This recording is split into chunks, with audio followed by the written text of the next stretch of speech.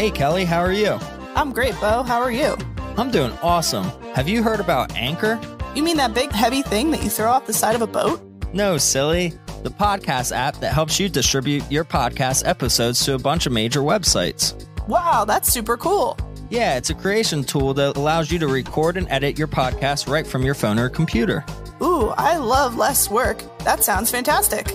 And you can even make money from your podcast with no minimum listenership. Ooh, I also love to make money. Yeah, so just download the free Anchor app or go to anchor.fm to get started. Do it. Do it.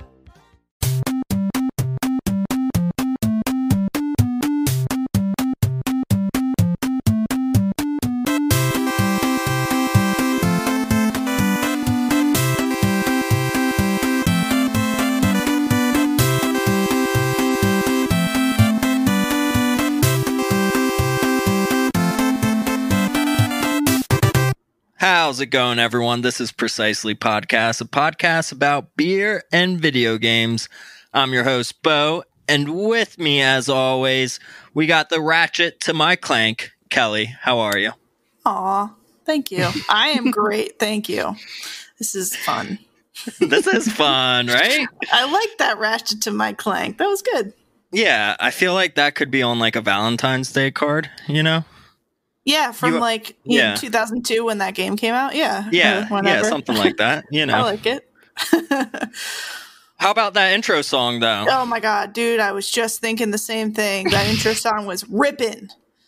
Right? So Yes. That's from our new producer. Wah, wah, wah, wah. We got a producer. And his name is Sam. No, I'm just kidding. We did not sell out. No, we didn't sell out. No, one of my friends, Sam, who was on a previous podcast, I forget what episode, and I didn't have the time to look it up. He had a real deep, sexy voice, though, that I've heard from other people, other listeners. I get that a lot, too. Yeah, right? Sam reached out to me, and he was like, hey, are you guys looking for a producer? And I'm like, what does that mean? He's like, I want to edit your podcast and make them sound great. And I'm like, cool. I would love that. I can't pay you anything. And he's like, that's fine. I just want to make your audio sound good because I believe in you guys. So that's awesome. And he also made this intro song that was great that we just listened to. Shout out to you, Sam. Yeah. So thank you, Sam. And listeners, if it sucks, it's Sam's fault. Okay. But we have a special guest today. As always. Yes, as always. I've been looking forward to doing an episode with this gentleman since I've first heard his angelic voice. He makes up one half of one of my favorite podcasts, and he is the reason that I started Precisely. Let me introduce you guys to the delectable Dank Dan from the Purple Dungeon Squid podcast. How's it going, buddy? Oh, hello, Bo and Kelly. Thank you for having me on podcast. It's been so long in making. I'm just so pleased. Yes, I love that. Angelic voice indeed. Now, normally I do the silly Canadian accent for my podcast. Would you like me to do this for this podcast, the character Dank Dan? No, please go back to your Canadian self. Okay, let me get into character.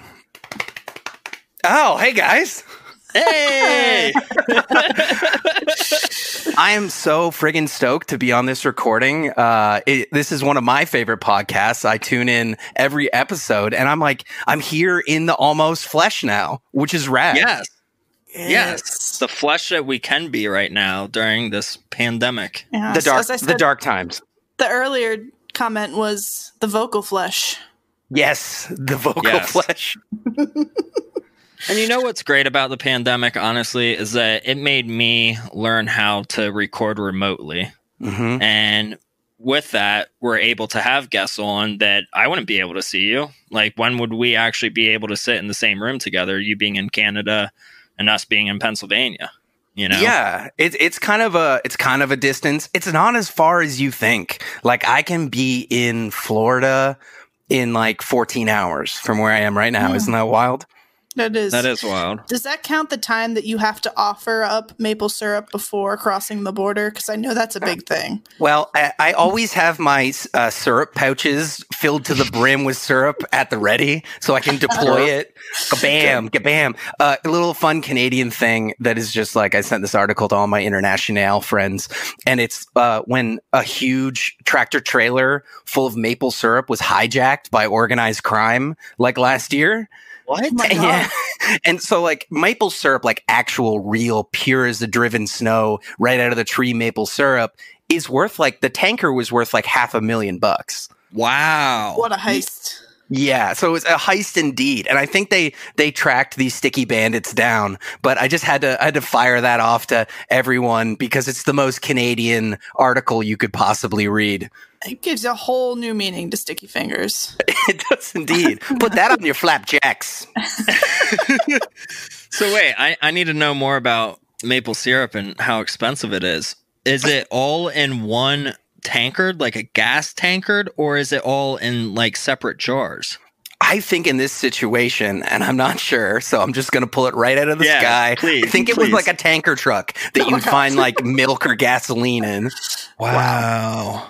Yeah, because I don't know if you know so how. What do you do with that on the black market? You got to fill up mason jars and then try to sell it behind. Yeah, like a lot of pancakes. Yeah, hey, like what's the end game? We have this maple syrup, you know, like how can you even get rid of it? You know, like, oh, I'm selling maple syrup for $5 under price. Like what? Like how much does it go for? It's expensive. Like if you're thinking like the former Aunt Jemima size bottle, that would be like $12 or $15. Jeez. Yeah, and it comes in different color grades. Right. Yeah, like there's like light maple syrup, there's dark maple syrup, there's all kinds of things. Bo, have you ever looked at during the farm show? There's a whole booth about maple syrup. Then they can just go over there and try maple syrups in and out. It's wonderful. No. Oh, next time. Okay. Next time they have an in-person farm show. Yeah, no, honestly, thinking about maple syrup and my cabinets where I store maple syrup, the one is a glass maple leaf jar. Yeah. Mm-hmm. And that was probably, I don't know, maybe I got it for a gift, but it's small, but like it was probably $10, you know, American. So yeah, I guess that makes sense. But like to like cut it up into small things, like, or do you sell it like in like gallon, like buckets to your friends? And then they split it up like little heroin bags. Like, how do you do it? The street value of syrup probably is a little higher than the grocery value. Now, Bo, first things first, you got to cut it a little. I put a little 10-to-1 Aunt Jemimas in there. Bada bing. You got yourself a little more profit there. Forget about it. Oh, I love it. Oh, my God. Yeah. Well, besides maple syrup ice and stuff, what have you guys been up to recently? Well, Papa D got himself a new phone, a new iPhone 11, not a sponsor. Nice. But congrats. Thank you. It should be like an anti-congrats. I hate getting a new phone, Bo. I hate it. I agree with that. I believe it. I'm really against getting new phones too. Yeah, because it's basically my old phone. I went from a 6 to 11 and it's so much money. It's like 5 times as much. Do you know how many PlayStation 5s I could have purchased with this? Like two of them. And it's just this little thing in my phone, my pocket. It's just a web browser and a phone caller. Like that's all it is. It's not going to launch me into space. You know what though? When you take pictures with it, it looks so damn good. Yeah, that's right. That's right. Like my sweet, sweet lady was like actively mocking my photos. Like she's like, let's take a selfie and put our heads together, take a selfie. She's like, oh, I forgot your phone is basically an Etch-a-Sketch.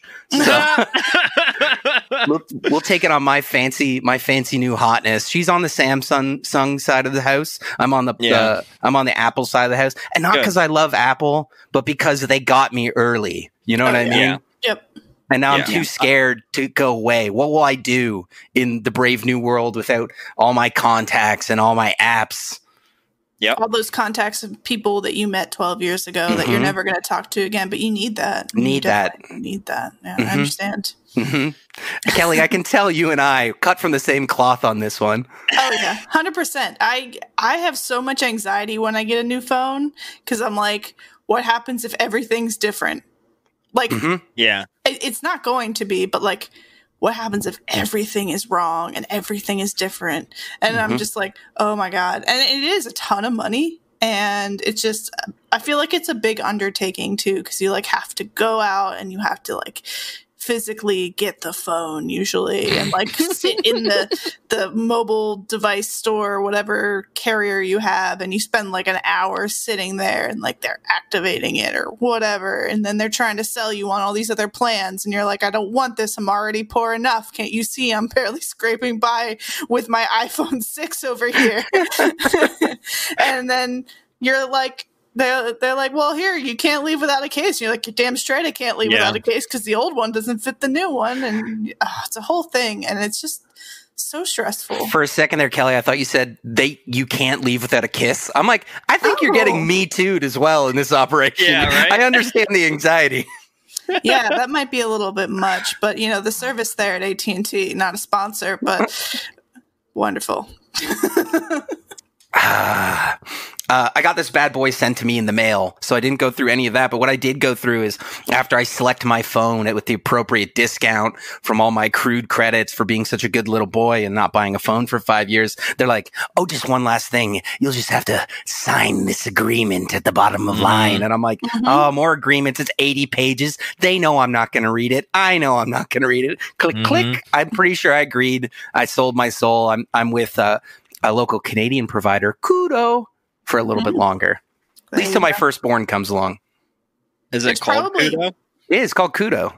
It's probably That sounds so Canadian. Part of that contract probably does have to be sealed with a kiss, so they might come get you.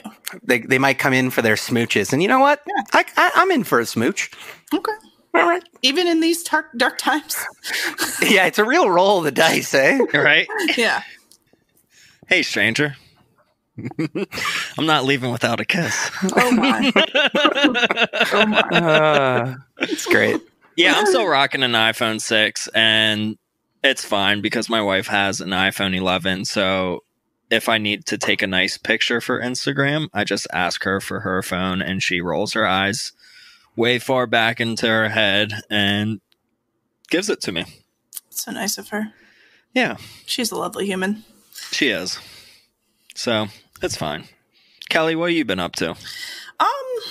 I haven't been up to too much. We just got a new car in the house. It's not my new car, but it is a new car under this roof. So that was exciting. I saw it. It's exciting. Lovely. Yeah. It's a Subi, right? Yes. I brought Scott into the Subaru side of the world, which I will never leave again.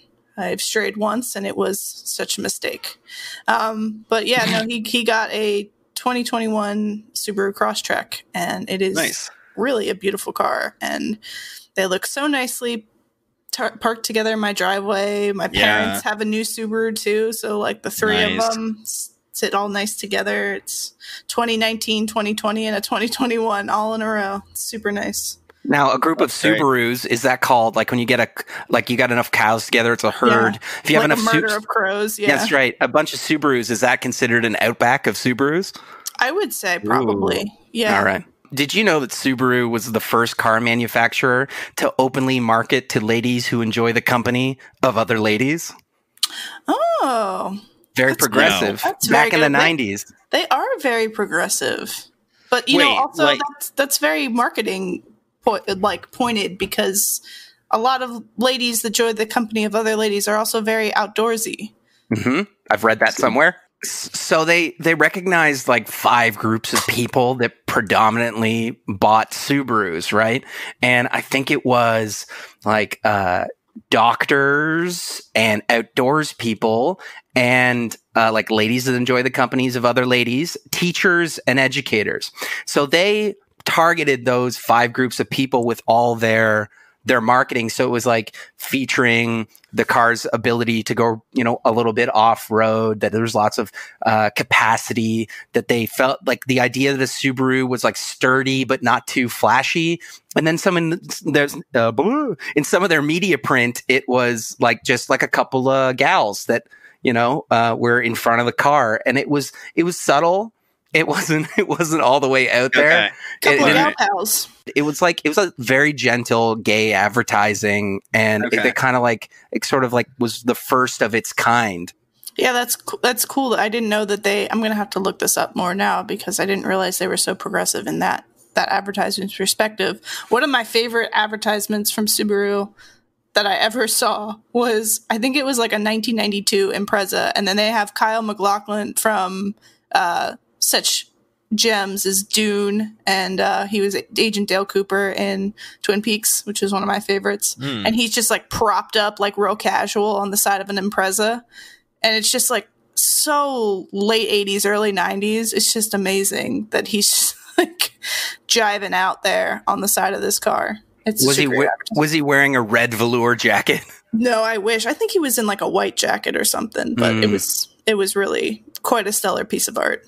Yeah, that's exciting that you guys got a Subaru. When you posted about it and you're like, we're a Subaru family, I'm like thinking about my black Nissan truck and Kayla's black Toyota RAV4, and I'm like, we're just a black car family, black vehicle family. But fair. I like that. Like, we're matching, and like I have like black rims or hubcaps on my truck, and I told her, I was like, I want to get yours like liquid dipped, I think it's called. So we're like completely matching, like just like all blacked out, like get her windows tinted too. Oh, that's cool. Be a little fancy. Yeah, I mean, I think it's cool that we have the same make of car. It definitely fits our lifestyle, what our needs are.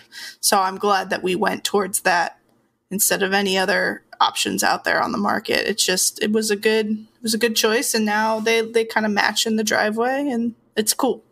Yes, absolutely. So I just got back from a little mini vacation in Ohio, Pennsylvania. It's like pile of Ohio's.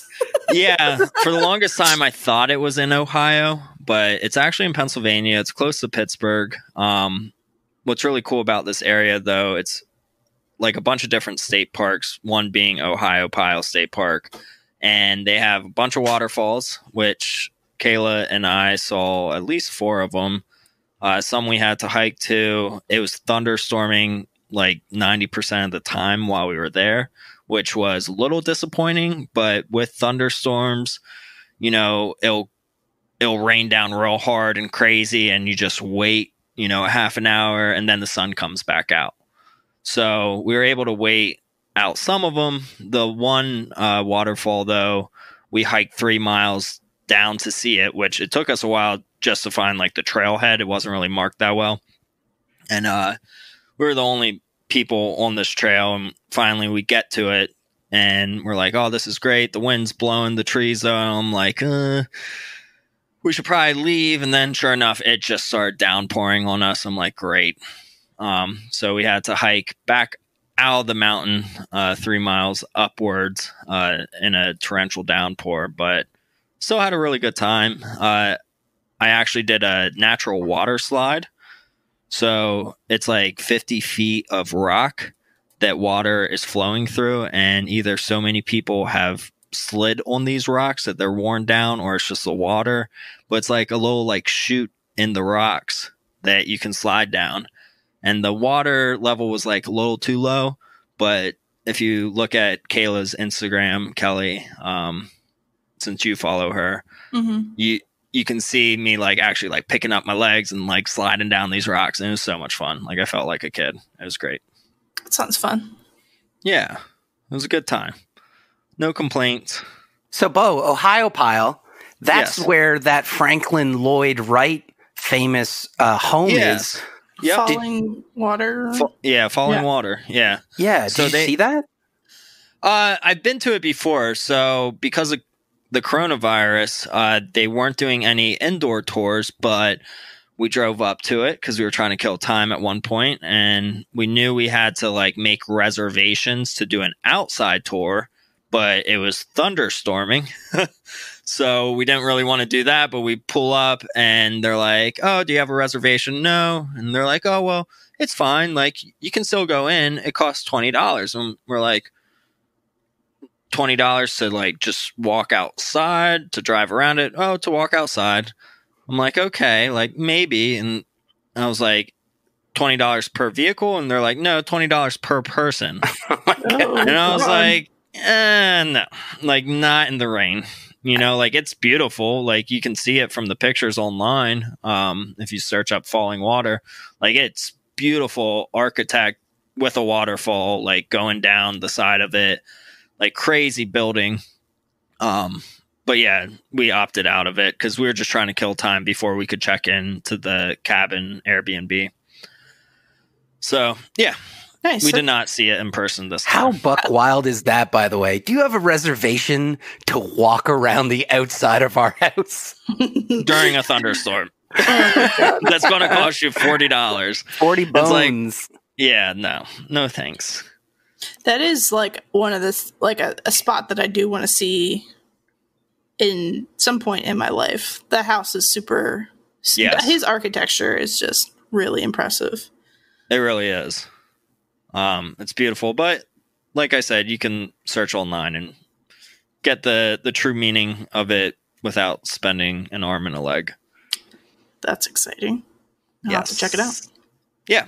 And I mean, just to go up there, it was like a 2.5 hour drive, so not far at all. Yeah. But we are a beer podcast, so let's crack open our beers if we haven't already. I know I've been drinking. But what are you guys drinking on? Dan, how about you? Well, I picked up a very special brew, especially for this occasion, this podcast. Yay. And it is from a local here to Ontario brewery called Beau's Natural Brewery, I believe it's called. What? And I'm drinking on Beau's Country Vibes. Hell yeah. Yeah, an amber lagered ale. And this thing is like a kind of a malty mouth feel with like a crisp back end with a lot of sort of balance in it. Like, let me get onto this thing. Yeah, it's like a teeny bit sweet on the nose. It's like for a malted amber lager, it's pretty smooth drinking and balanced, and like that's the sweet spot for me. Like I want my beer to be flavorful, but I don't want it to be like issuing a challenge to my mouth, daring me to drink it. Yeah, exactly. Okay. So this is an Ontario brewery that's up near Ottawa.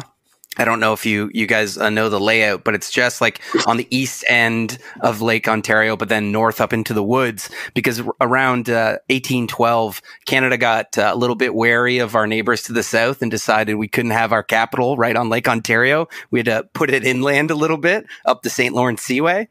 So we have this deep in the woods capital for Ottawa. And so it's half the way up there in this place called, I think it's called, give me a minute. Like Vank Leak Hill, Ontario. Yeah, halfway to Quebec, basically. And they use all organic ingredients. So this is certified organic by the Organic Canada or Organic Council of Canada and the USDA. So they get all their hops and their malts. They're all pesticide free. And this is about as natural a beer as you can get. That's awesome. And that's how I would brew beer too. Heck yes. Being Beau's Country Ale or whatever you said it was. So it's it's Beau's Country Vibes. And Vibes, yes. Just to correct my butchering of the name, it's Beau's All Natural Brewing Company. Okay. And what's the ABV on it? I think this kid rolls around 4.7%. Okay. Awesome. It's nice. It's light. Yeah. What's the brewery scene in Canada? Is it like America? Do you know? It's blown up. Like, probably about 10 years ago, you started to see a real expansion. Like we always had, some foundational breweries, like up here, there's, Sleeman's that goes all the way back to Prohibition. They were whiskey and beer runners, back when Prohibition was on. Canada never had Prohibition. too many fur traders and Frenchmen for that. So, like actually my family ran a brewery for a while there down near Presqu'île National Park called Presqu'île Brewery. And you can probably there's probably like 200 really good ones in Ontario. Oh, cool. That's awesome. Yeah. So there's like a fair amount of them, and like you could probably hop in your car anywhere from Toronto and be in range of 20 or 30 good ones. They kind of hunker down around Toronto. And then there's breweries through the country because of the Canadian Shield, we have quite a bit of spring water that gets pushed through the granite. So you get this really high quality spring water, which Bo, and Kelly, makes all the difference in your brewing procedures. Mm-hmm. Absolutely. That's awesome. I need some Canadian beer in my life.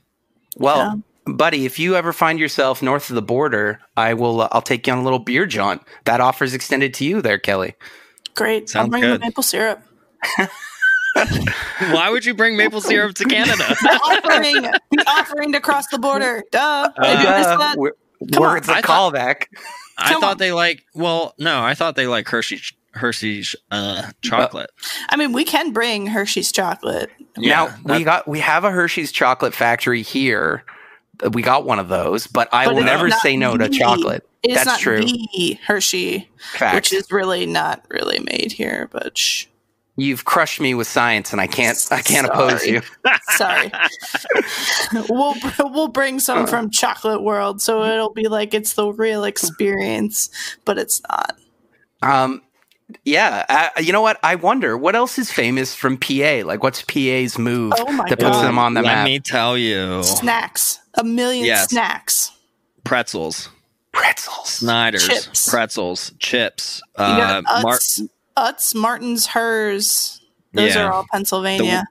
The Weekenders, which are like the best Middlesworth, barbecue chips. Yeah. Middlesworth. Are these all chips? These are all chips.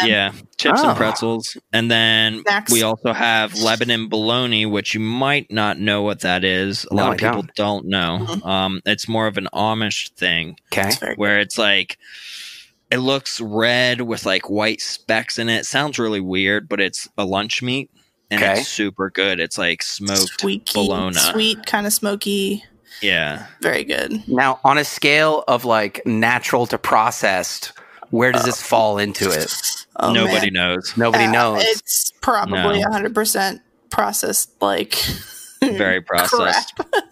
Because you said Amish or like Mennonite or whatever you mentioned. That sounds to me like this salt of the earth. Like they ground up a cow and put some magic in it from the fields. Or is it like Schneider's like industrial plant? We made a slurry. We put some color into it. I don't know where we're at. We have no idea. Yeah, we have no idea. I mean, you can get it at the grocery store, and that kind is probably processed to all hell. Sure. But then you can get it. I mean, you can get it from smaller butcheries and stuff, and I'm sure that's a little bit more natural. But the Amish are not known for a very healthy style of cooking. It's just lard everywhere. So I can't imagine, even if it is au naturel, it being very good for you. Yeah. So let me ask a different question. If I ate 5 of these, how would I feel? Like slices of Lebanon bologna? 5 slices is no big deal. No, that's fine. I had 4 slices on my sandwich yesterday. You roll those things up with a little like cheese stick. That's a great snack. Or peanut butter. Mm-hmm. Oh, peanut butter? Really? Peanut butter? You're a wild man, Bo. I've never had that. You gotta try it. Peanut butter roll-ups with Lebanon bologna. I don't know about that one. I don't like peanut butter unless it's like, I like peanut butter by itself and when it's with jelly or like ice cream or something sweet. But like, I don't know. Like even peanuts and like pad thai kind of stuff, it's not, I don't know. You like to be selectively nutted. You don't want to be just nutted everywhere. Yes, it is exactly right. All right, so the beer that I'm drinking is from Thomas Hooker Brewery. I bought this for you, Dan. Nice. It's called Sizzling Hippie Nelson Citra IPA, and it has a guy at the bottom of the can wearing peace sign, sunglasses, bandana, and it looks like his head's just like smoking out. Oh, hell yeah. And you actually hit the nail on the head, because a little known Dank Dan secret is my last name is Thomas. oh, Wow. nice. I love it. So yeah, this is like a juicy, hazy IPA. It weighs in at a 6.4%, and it has flavors of white grape and citrus. And I like it. It's good. White grape. I'm digging that. Mm-hmm. Sounds good. Like a little winey, like wine taste to it. It's solid. Like it's chill. A crisp finish is what I'm feeling off that. Yes. Yeah, that sounds good. I have just a little basic, nothing special, but the 1985 IPA from New Belgium. So good. And I know I brought you some of these over on your birthday, which reminds me, and I'll tell you here, because we're not on cameras or anything, so I can't give it to you, but I have your birthday gift. It finally came in the mail, so I have to give it to you. Ooh, thank you. You didn't have to. Well, I wanted to. So the beer is 1985 IPA from New Belgium. So it is a, 6.7 ABV. And the can art, I think, actually is it's one of the coolest can arts out there right now. I love it. It's super 90s, 80s looking little. He's got neon, little Cobra Kai jacket on, a little fanny pack, little shutter shades. I like it. But it says on Untapped that it is totally loaded with juicy mango flavor. 1985 takes you back to the future of hazy IPAs. Buckle up. It's made with Citra, Simcoe, and Cascade hops. And I felt it was fitting to drink on the podcast because, 1985, the year of the NES, seems like a pretty good reason. There you go. So, yeah. And I had my last one yesterday. That you gave to me for my birthday, which yesterday was Dank Dan's birthday. Happy birthday, man. Oh, thanks, guys. Happy birthday. I appreciate that. Yeah. For my birthday, I like to play golf and then eat Indian food and then watch as much Batman as I can with my sweet, sweet lady until we fall asleep. That's the move right there. Thank you. Great day, actually. That's how I like to do. I just got back into golf, actually, this week. You golf, Kelly? I do. Yes, I do. I have not golfed for about 20 years, but I'm getting back into it. And how old are you, Kelly? Yep. What? Yep. No, So I golfed when I was a kid. 8. Yeah. Yep. Okay. I golfed from the ages 5 or 6 to 10. Nice. And because my parents were super big into golf, and they got me, my sister to do golf lessons and junior golf, leagues and stuff like that. And then I decided I was, a little jerk and I didn't want to do anything my parents did. So I stopped. And then I decided, hey man, it sounds like it'd be pretty good stress relief to just hit this little ball with a club and watch it go real far. So I went and hit golf balls with my mom today, and I still got it. That sounds fun. Nice. Yeah. I've actually never gone golfing before besides mini golf. So. Well, if you ever want to learn, I'll teach you. It's got some good stuff that you would love, Bo. Number one, it's outdoorsy as hell, right? You're in the sun, it's beautiful, the wind's blowing, and nobody's bothering you. Number two, beer is highly encouraged, almost core to the sport. I don't know if you're a cigar guy. I am. Cigars also welcome. Used to be. Yeah. Got off that wagon, eh? Got off the nicotine. Good man. Yeah. Good man. Yeah, it's been since December since I've had anything nicotine. So, yeah. Congratulations. Now, the other thing that I have to share with you guys is I was that young whippersnapper when I was 12 or 13. I started hating on golf so hard. Anyone was going golfing, any of my friends, I would make fun of them, how bad of the sport it was, how stupid it was. And I would make very bad jokes. I was like, you know why they call it golf, right? Because shit was already taken. Other really bad goofs like that. And then it turned the corner, and I forget why did I end up going golfing? A group of my friends were going for some reason. I think it was a bachelor party, and it was kind of non-optional. Like if you were opted out of that, you opted out at all the festivities. And I went and did it, and I loved it. It is so satisfying to smack that ball with your driver and just to see it sail. Glorious. It's glorious. Mm-hmm. And then I had to eat all my words because everyone had heard me bitch about golf for like 20 years. And they're like, all right, you're in now. You're one of us. Yeah. Yeah. Golf is good. Yeah, someday. I like frisbee golf, actually. Have you guys ever done that? I have not. Is that called frolf sometimes? Yeah, or disc golf. Disc golf. That's what they call it in Europe.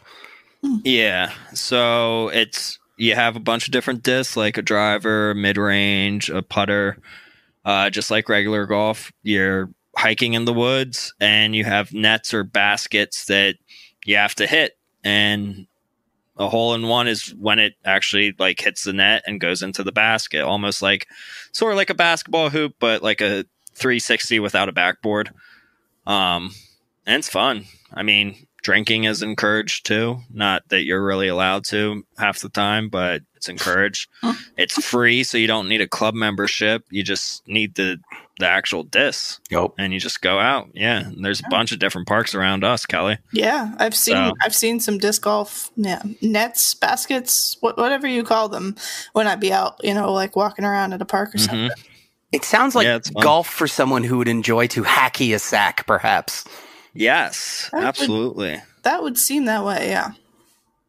So let's get into the Purple Dungeon Squid podcast and what you guys are all about. Before we do the interview with you, Dan, one of my favorite parts about the podcast is your sponsored ad reads. And these sponsored ad reads are fake.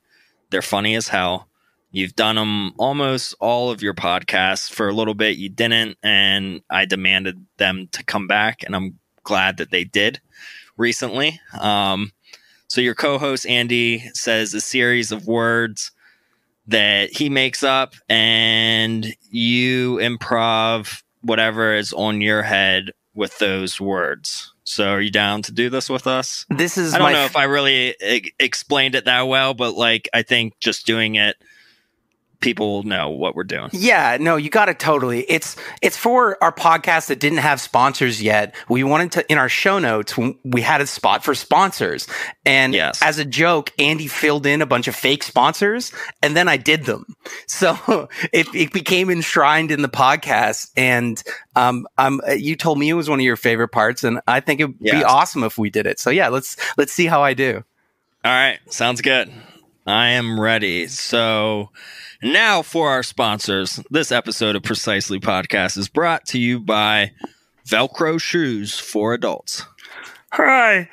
Ever since I put this crayon way too far up my nose, tying my shoes has been a big hullabaloo. Now, with Velcro shoes, it's no problem. Ready to go, Mom. I love it. Watering your plants with Gatorade. Are you watering your plants with just water? You idiot! It's time to get extreme. Your plants will be able to play frisbee golf. Be extreme downhill on whatever you have in the building. If you're not watering your plants with Gatorade, you better die. Offer now available in Kroger in the plant murder aisle. Oh, I love it. Kelly, you got one? Yeah. Brought to you by 3-day-old Chinese food. Hi. Have you had food poisoning recently? No? I direct you to your fridge. That Pad Yang Sung, it's not getting any better. And let's not kid ourselves. You're not above eating that food. So get in there, champion. It's free, and you're not going to go anywhere else.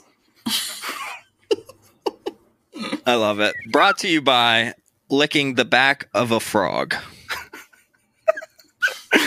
Hey, Tom. You feel anything yet? Yeah, no, I can see the devil too. I don't think we should have done that. I don't think we should have done that at all. Oh, thank you. You're welcome. That was good. That was amazing. Very well done. That was so great. So we actually do have a legitimate sponsor this episode. Laurel Highlands Pour Tour reached out to me earlier this week.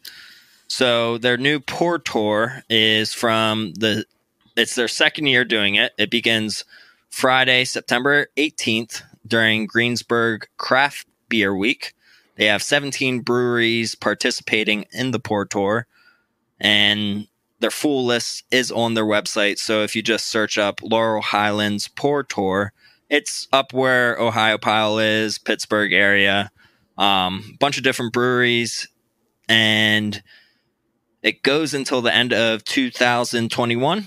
And each brewery that you go to, you have like a little stamp card. You get a sticker or a stamp at each brewery, and you can turn in that stamp card for prizes. So they have bottle openers, t-shirts, and an insulated growler.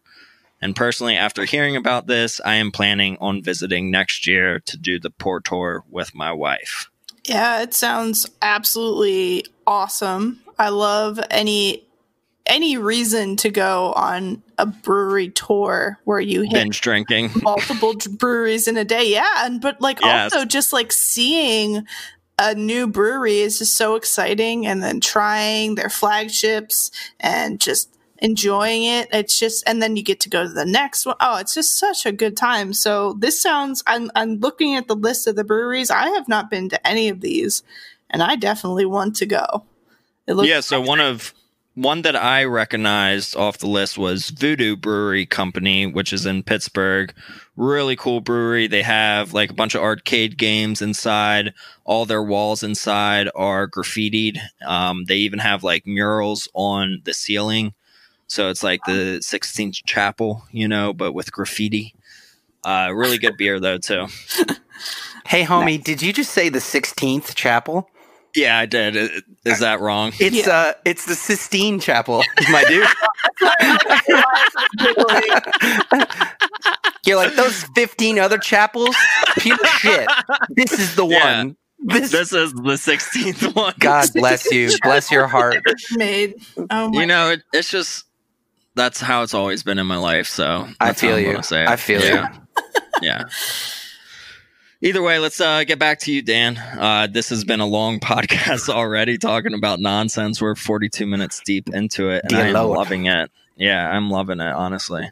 So give our listeners a rundown of what Purple Dungeon Squid is. Like, what does an episode sound like? So the Purple Dungeon Squid is a podcast about weed and video games. So we kind of took the two things that we had the most authority to speak on, which is in truth very little, and the things we enjoyed the most, and we slapped this together, me and Andy. So something you got to know about me and Andy, we've been really good friends for about 15 years, and we always have a project going on. Like it's a writing project, or like we used to have this podcast, this website called Geek Safari, where we play board games and review them. So we're always doing something, mostly because Andy is such a structured guy.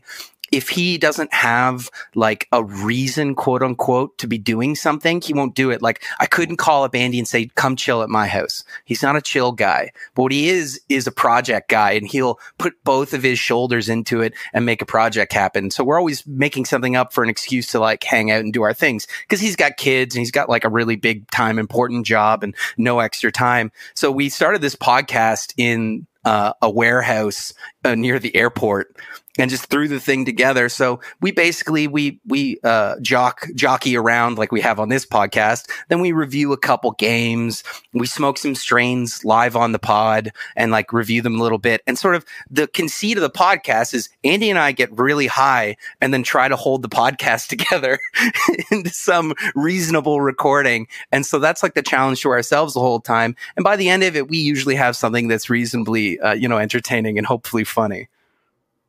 Yeah, I mean, it's super funny. It's like I've said before, it's one of my favorite podcasts, and it was the first podcast that got me listening to podcasts. I think I started talking to you guys on Instagram when I started my page, and you're like, come on into this group chat. And ever since, we've been in the same group chat together talking about your guys' episodes. And eventually I was like, you know what? I want to do my own podcast, and I want to do it similar to you guys, but with my own take. And that's why I started precisely with beer and video games, because I like drinking beer. You know what, man? Like, you hit the ground running with such a stellar podcast, so well put together. And I think it helps that you're just such an awesome dude, just like a really great guy, like easy to talk to, which translates so well on the pod. And, Tony was great. And then, Kelly comes in and she's such a great addition too, that I really enjoyed like listening to it change and become what it is today. And like in my heart of hearts, Purple Dungeon Squid and the Precisely podcast are like sibling podcasts. You know what I mean? Yeah. We're like cousins. a sister cast. Yeah, that too. Yeah. I wasn't sure if I should call it a brother or a sister cast, but I think sister cast sounds right. Right. Yeah. I think, Yes. well, because most people say it's like a sister so-and-so. Mm-hmm. I think sister cast would be the right term. Mm-hmm. Yeah. But we So, can say yeah. Precisely's pronouns are her then. Sure. for it. Okay, cool. I really don't care. Yeah. Yeah. That's great. Yeah. So weed and video games. How long have you guys been doing it for? It feels like forever. Yes. I know. It's probably like what you really got to understand is like you've been around for about a year and a bit. Does that sound right? A year and a half now. Yeah. Okay, so we've been around for about 3 years, and we have almost the same amount of episodes. I think we have more episodes than you it guys. hurts. It hurts. I try to soften the blow on myself, but yeah. So you guys are more consistent producers. But yeah, we've been doing it for about 3 years, and we've been sort of getting really the truth is every 3 weeks we probably put out an episode. Yeah. And you know what though? Like when I first started listening to you guys, you might have been like 6 or 7 episodes deep into it, and I listened to all of them, and I'm like, where's the next one? Where's the next one? Mm-hmm. And just pushing for it. But it's a podcast, and it's also like us as well, Kelly. Like, it's a podcast that doesn't really age because we're not talking about news heavy stuff. Like, you guys sometimes bring it in, but usually you're like a month late to your news. That's right. Like, you're talking about something that happened a really long time ago. That's correct. When it comes to news. Hey, Andy, did you hear the Berlin Wall came down? Yeah, right. Gorbachev was there. Breaking. Yeah. You're like, the PS3 is going to be announced. Oh, wait, no. But no, either way, like, it's a podcast that people can go back to and listen and be like, oh, yeah, this is a great game that they're talking about. That's not necessarily a new game that they're reviewing.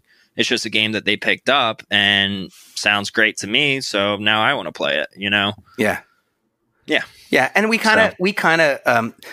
almost called the podcast like two blowhards, like because he and I just go on forever and ever. But the truth is like we come at it as like we're not experts. We're kind of just like gamers, and we're casual. We're smokers, and we kind of throw our opinions out. And Andy works in the weed industry at a high level, and I have a very strong IT background, and we have very different opinions about just about everything. So you kind of, no matter what side of it you're on, you're probably going to hear an opinion that you haven't heard before, and you're going to hear one that you probably agree with a little bit. So it has a kind of thing where it works in that way. Yes, I agree.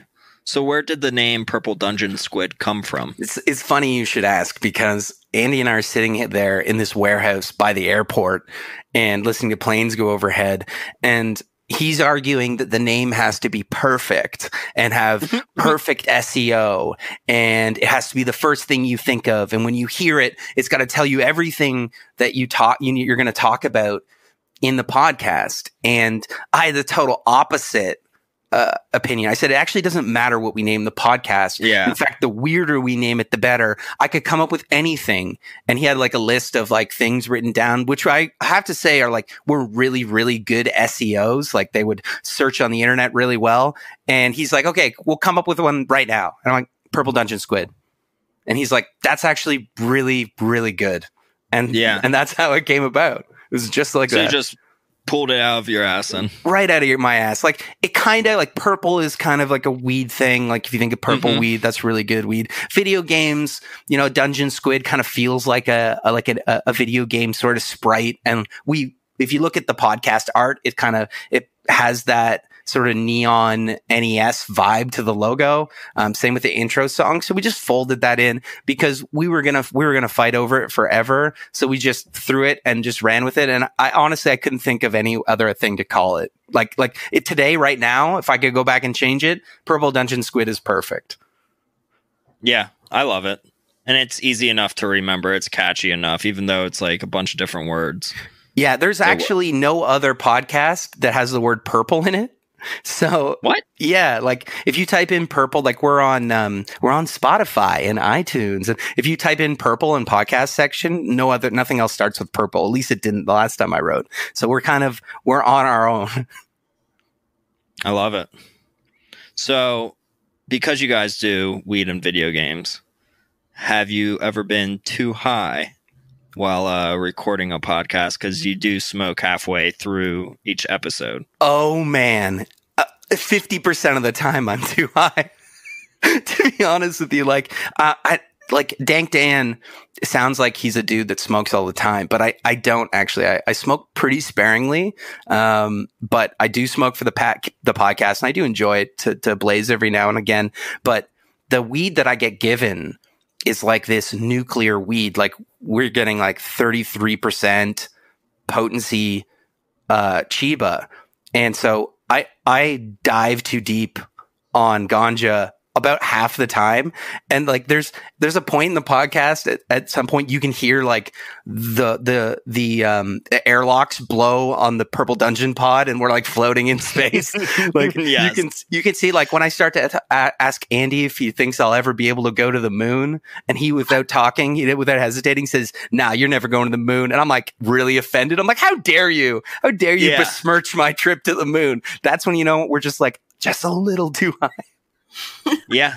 I mean, there's definitely some episodes where I'm just like listening to you guys and I'm like, oh, yeah. Like either Andy's like not listening to whatever you're saying and you're going on this big spiel about something. And then it's Andy's turn to talk essentially. And he's just like, yeah. It's like, bro, like Dan's been on it for 5 minutes straight and you just have.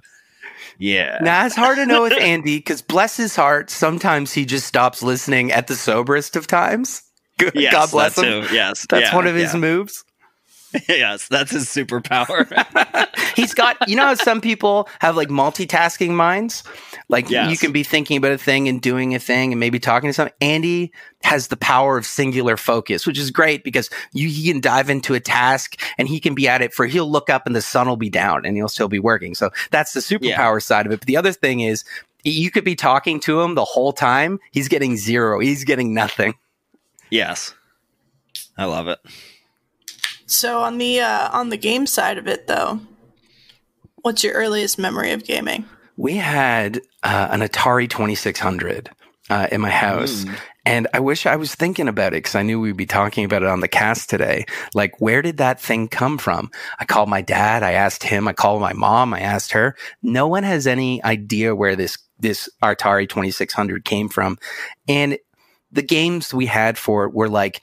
They're more like the mere suggestion of games, you know, at that age. Like I had one that it's like a cowboy and it's like, you're looking at them from the side and you have to get your little square white or like reticle on them and hit the button before you get killed, and you never could. So I'm like, but there's no explanations for this. But I was so fascinated by the games. I would play them over and over. There was really no way to even quote unquote progress. Like even Jump Jet, it's just like, it's one level that kind of recirculates type thing. But my imagination was piqued. And when I heard about the Nintendo, I sort of begged my parents for it. My mom was like a hard no. She's like at the time was a deeply fundamental Christian, and that just sounded like the gateway to the devil in her mind. She's recovered a bit now, but so it was a hard no. But then here comes Grandma in the Christmas back door. Boom, the present's there. The present gets open. Me and my brother are losing our minds because here's a Nintendo. And as a mom, it's too late. You can't put that lightning back in that bottle, right? So we ended up with an NES, and like the rest is history. That sort of really started me down the gaming path. I love it. Yeah, man. So do you have a favorite game that you love to play or genre of game? I think it comes down to like systems. Like for all the old school systems, I really love side-scrolling brawlers because having a brother that's really close in age, 2-player was the way we kind of always had to go.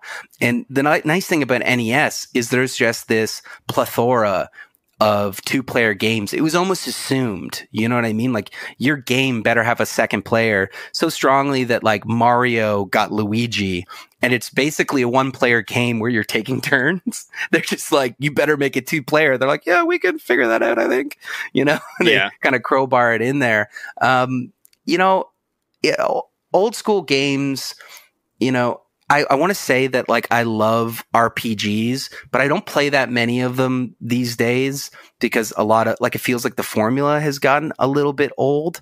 But when I think of what games I'm playing, anything that comes out, especially because we have the podcast now, anything that's coming out, I probably buy it and play it. Like, I don't know about you, but I have never before the podcast played a like sports game, like went out and bought one with my own money and put it in the tray.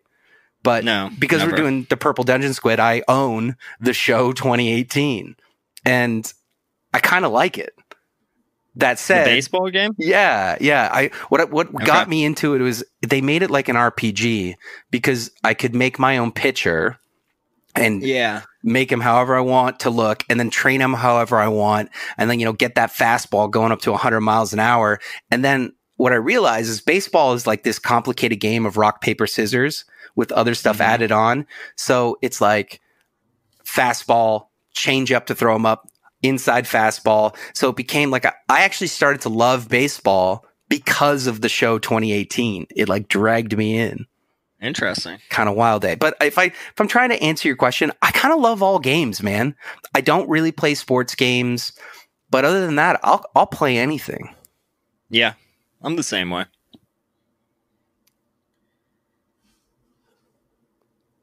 Kelly, are you there? Yeah, sorry. Okay, sorry. I wanted to give Kelly a beat too. No, my thing closed. So do you collect games, Dan? And if so, what are your favorite systems? If you ask my sweet, sweet lady, I collect games, but compared to you guys, not at all. I would say my favorite systems down the line, anything before PlayStation 1, before N64, I'm a full Nintendo guy. I got an NES with probably somewhere in my basement, like 350 titles. Wow. Because my mom one day came home from church with these 2 Rubbermaid bins of Nintendo games. And what had happened was some of the other kids that went to our church got in such bad trouble. I don't know, like listening to rock and roll or something, that their parents had given away all their games, and they had like a ridiculous amount of games. So I went from having like 5 games, Double Dragon, Contra, and Duck Hunt, Super Mario, and what's the karate one? Is it just called Karate Kid? It's the one. There's just karate. Yeah, that's the one. Black Label one. Yeah, where I think it's side scrolling, and you can get past the first 3 levels, but then it's the birds, and the birds will just murder you. You have to there's this low kick move that's like completely the cheap move, but eventually all you can do is the slide kick where you're like cha cha cha cha cha. I'm doing a terrible explanation of this thing. But is it River City Ransom? No. It's pure side scroll, like 1D. You don't have that like anthropomorphic sort of 3D effect. But yeah, I think it's just karate that you're talking about. Yeah, I think you're right. And so then we had in my mind, we had every game that ever existed, including some really niche Christian titles. Like I had this game called Bible Warrior, and it's like Dragon Warrior, but you're going around and picking up the armaments of God, which like pulls from Bible verses where like there's this verse that's talking about like bringing the word of God as like your shield and your faith as this sword. So these have been turned into literal items and scattered through this RPG world where you're like picking up these items to eventually go up against the ultimate evil. And I gotta say, it wasn't that bad. So yeah, I actually just came across a couple of these titles. I found King of Kings and Bible Buffet recently and popped them. King of Kings. And it was quite an interesting time, I gotta say. So I can only imagine what that was like. I think, do you know? Go ahead. Do you know King of Kings? Yes. Like, do you know like what you do in it? King of Kings is kind of buck wild, as I recall. Yes. It has this like super solid background. Not like the assets are pretty few, like far and few between. And then, you're riding like a camel, and your camel spits as like a weapon, and you're dodging like cactuses. Yeah, it's a wild game. It was weird. The other thing was it would like pop up random, like Bible trivia questions. And for me, I was not raised on religion, so I'm just like guessing, but somehow getting them all right. So I was like doing pretty well there for a hot second. And I was like, maybe I've like subliminally like taken this in somehow from something. And You're know like Bathsheba. That feels like a good answer. Yeah, sure. That looks right. That looks like a Bible something. Yeah, we can do that. This is wait. Go ahead. Which game is the one where you're Moses and you're throwing baby Jesus? Let's find out. I'm going to Google this thing because it might just be called Moses. No. Bible Adventures NES. Yes. Yeah. Three wisdom tree titles. Or 3 or 4, I think. It's a light blue cartridge, and you would buy it like all these Bible games you would buy from like a Christian bookstore. Like they weren't officially licensed by Nintendo, but some Christian guy had a bunch of these cartridges, I guess, and wanted to get it into the hands of Christian kids. I don't know. Well, that weird. Alone staved away the devil from your Nintendo system. So true. This is like something that Christianity does is they haven't come up with anything new since like, hey, instead of feeding kids alcohol, we'll give them grape juice instead. Because communion used to like legit give everybody in the church wine. So you have like kids drinking wine. They're like, that's their latest innovation. Since then, Christianity's been playing defense, right? So pop culture comes up like something like rock music. And they notice all these kids wanting to watch rock music. We'll make something just as good, but Christian. So you get like all these Christian rock bands like DC Talk. You ever heard of that? I believe it's Direct to Christ Talk. And I legitimately had some of their tapes. And, it actually wasn't that bad. But they're doing this on all fronts. You know what I mean? They're like kids these days. They're loving those Vigimo games. We'll make our own Christianly video games. I think the problem is when they go and look at the source material, there's some buck wild stuff in the Bible, like Moses that gets put like in a basket and then sent down river. His parents are like, you don't have much of a chance. Let's put this baby in the river.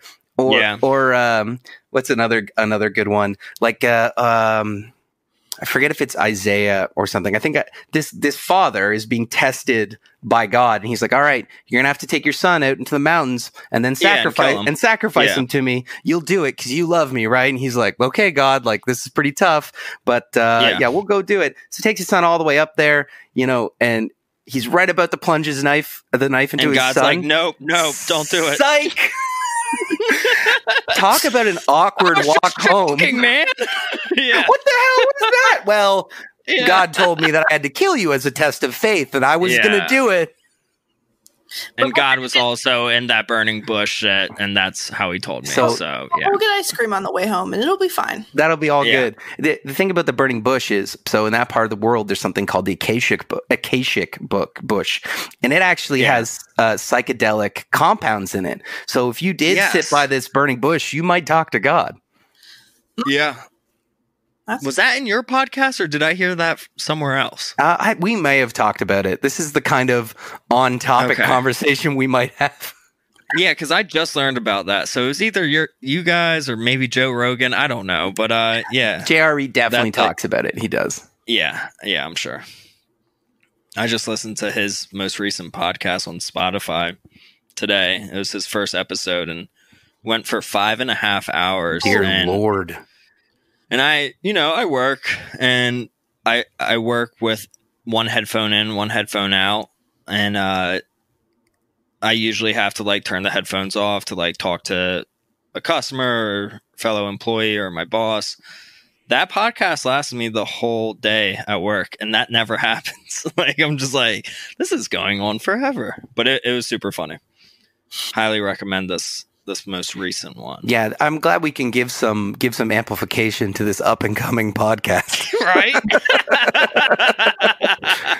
Hey, you never know.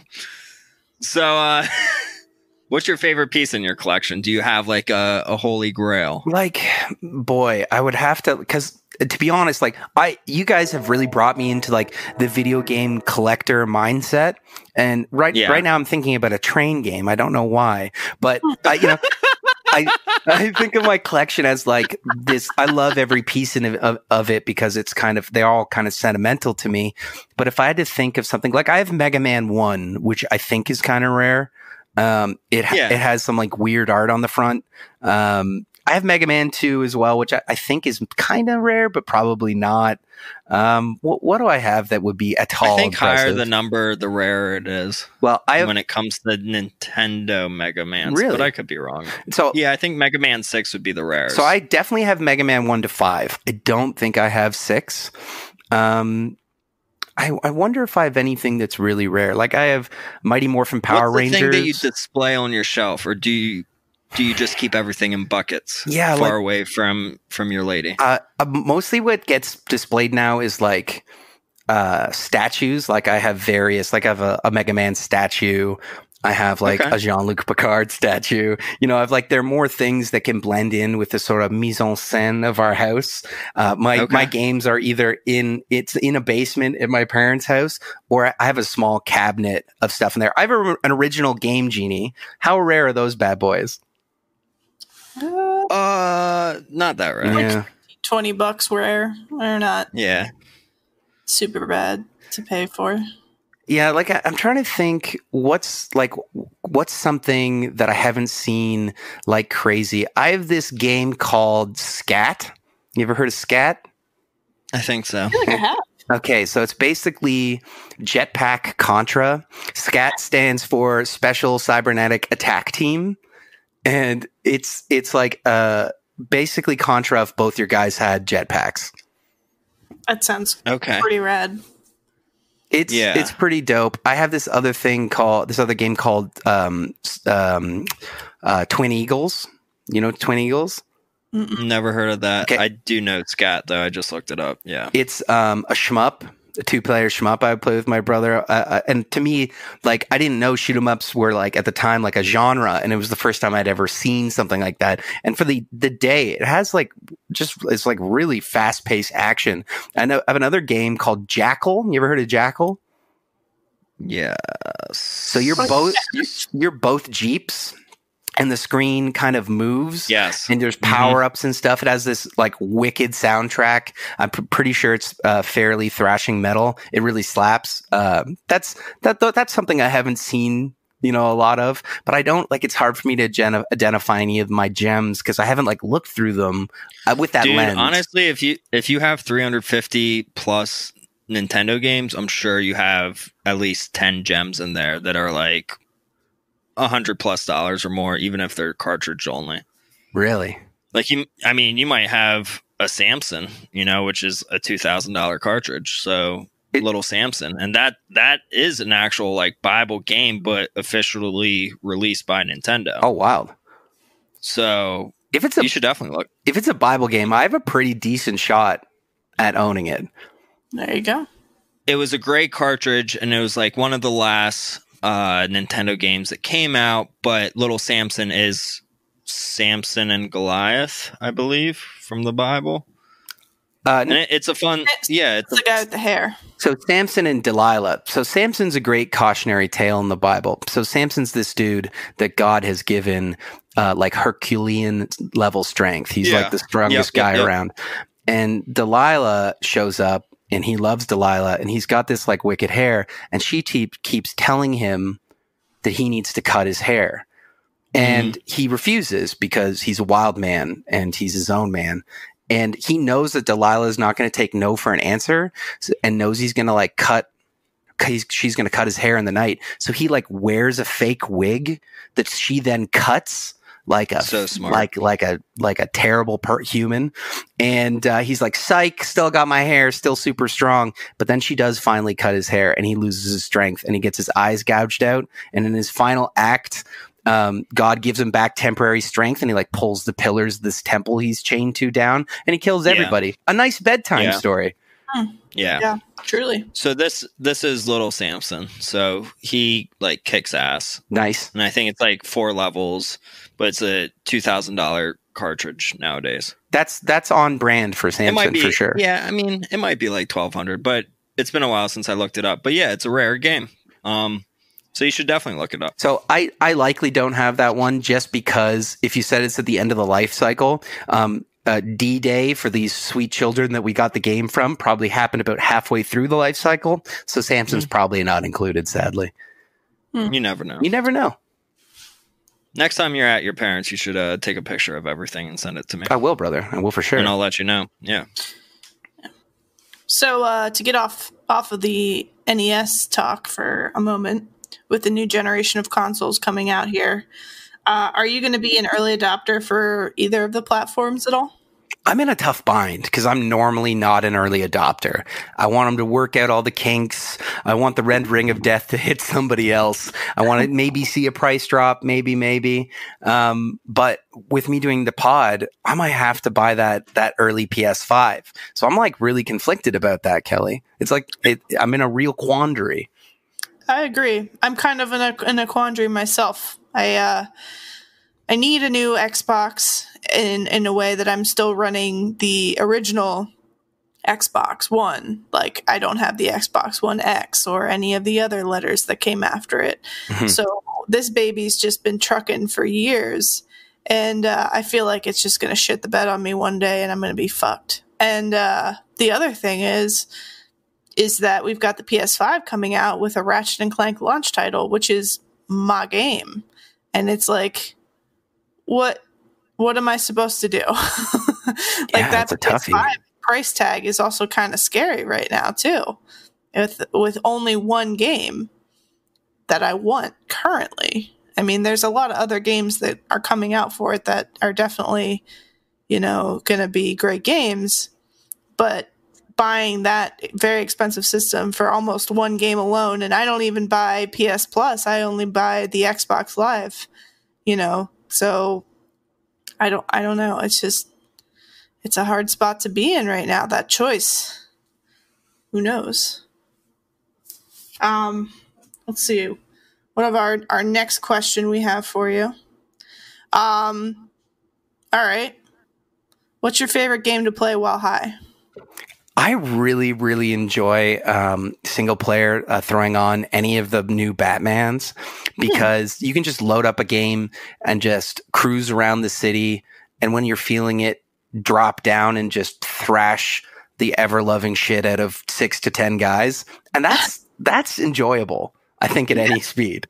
So like an open world kind of vibe more than anything else? Yeah, like an Arkham City or an Arkham Knight. I used to have an Xbox that I had modded to have like 100 billion games on it, and we would play Xbox Roulette and just play something random, and we'd end up playing just the craziest, most weird versions of games. Like I was talking about on the last pod, there's like 1,000 different Street Fighters, because the modding community, the competition community, back when it was just arcade cabinets, made all these different variations of Street Fighter. Like this one, the fireballs are purple and they go triple speed, or everybody goes 10 times speed, or throws do 4 times the damage. Some of them have like palette swaps. People's colors are inverted. And we actually had to make a rule that this roulette, we do no Street Fighter, because 10% of the 100,000 games were Street Fighter titles modded to be crazy. So it was really fun to do that. But we'd always finish the night with versus Tetris. like usually like either Dr. Mario or Tetris 2-player showdown, that's a really good inebriated game. Yeah, I can see how like a retro game would be a really good thing to play while you're high, because you can just sit back and just enjoy it. You know, like you don't have to worry about all the complexities of like a 3-dimensional open world vibe. Yeah. This will hit you where you live. If you're having like a party and everybody's hitting that special time when everybody's feeling glowing and warm, if you pull out any version of Mario Kart, you're going to be a superstar. Oh, God. Yeah. I agree. And you can learn a lot about people by what character they select. Like if somebody picks Bowser, you know that they're a dick. That they're out to get you. They want to crush your life. They want to steal your girlfriend. Like that's what's up. Somebody who's playing Toad, you can trust them with your life. You know what I mean? You know they're a kind heart, a beautiful soul. Thank you. I appreciate that. Are you a Toad? Are you Toad, lass? I like Toad on the N64, but when we get into the newer ones, I usually go for Daisy when she's an option. Now, is Daisy Luigi's girlfriend? Is that how that works? I guess. I guess it's essentially like you have the yin and the yang of each character. So she's the yin or yang, however you look at it, to Peach, as is the Luigi is to Mario, as is Wario and Waluigi. And then I guess you could even say that they're yin and yang to Mario and Luigi. But then there is no yin and yang to Peach and Daisy. I don't know, man. I get it. That metaphor got into trouble, but I got what you were getting at. I got to throw it out there. If somebody picks Yoshi, what does that mean about them? What do you think? Oh. I always pick Yoshi, so yeah, please, go. All right. No. Don't change what you're going to say. No. I was not. I was gonna. I shouldn't have said it. No, I was gonna say one of my close friends always picks Yoshi too, and he just brings chaos wherever he goes. So I would say Yoshi is a true chaotic being. I feel you on that. I was gonna say Yoshi definitely eats ass. That tongue, absolutely. Yes.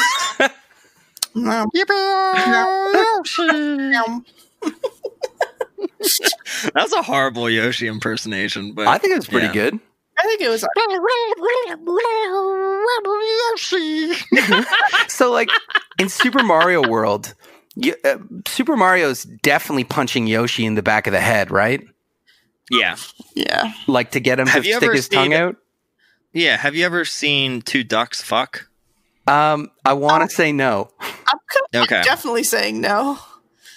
So it's sort of like that with Super Mario World, where the male duck will get on top of the female duck, usually in a body of water, and poke at the back of her head and push it down into the water. But when she comes back out of the water, she's like, blah, blah, blah, like trying to catch her breath.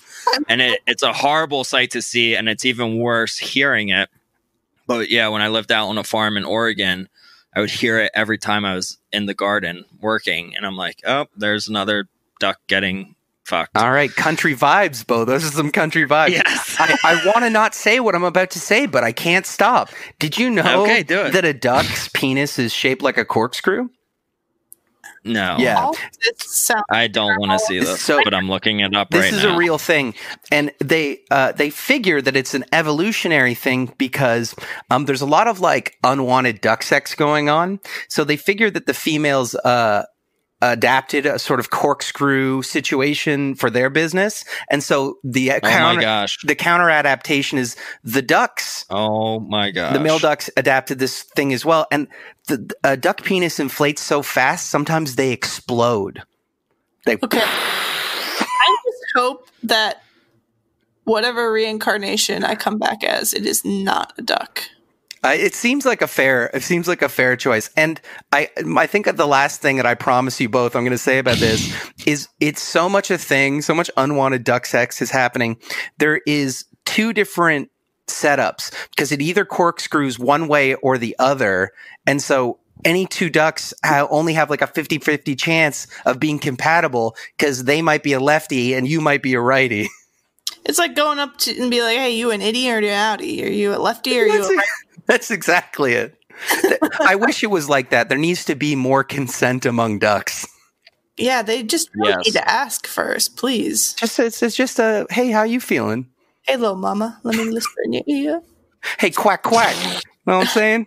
Yeah. You got any bread over there? I know what all the best crumbs are.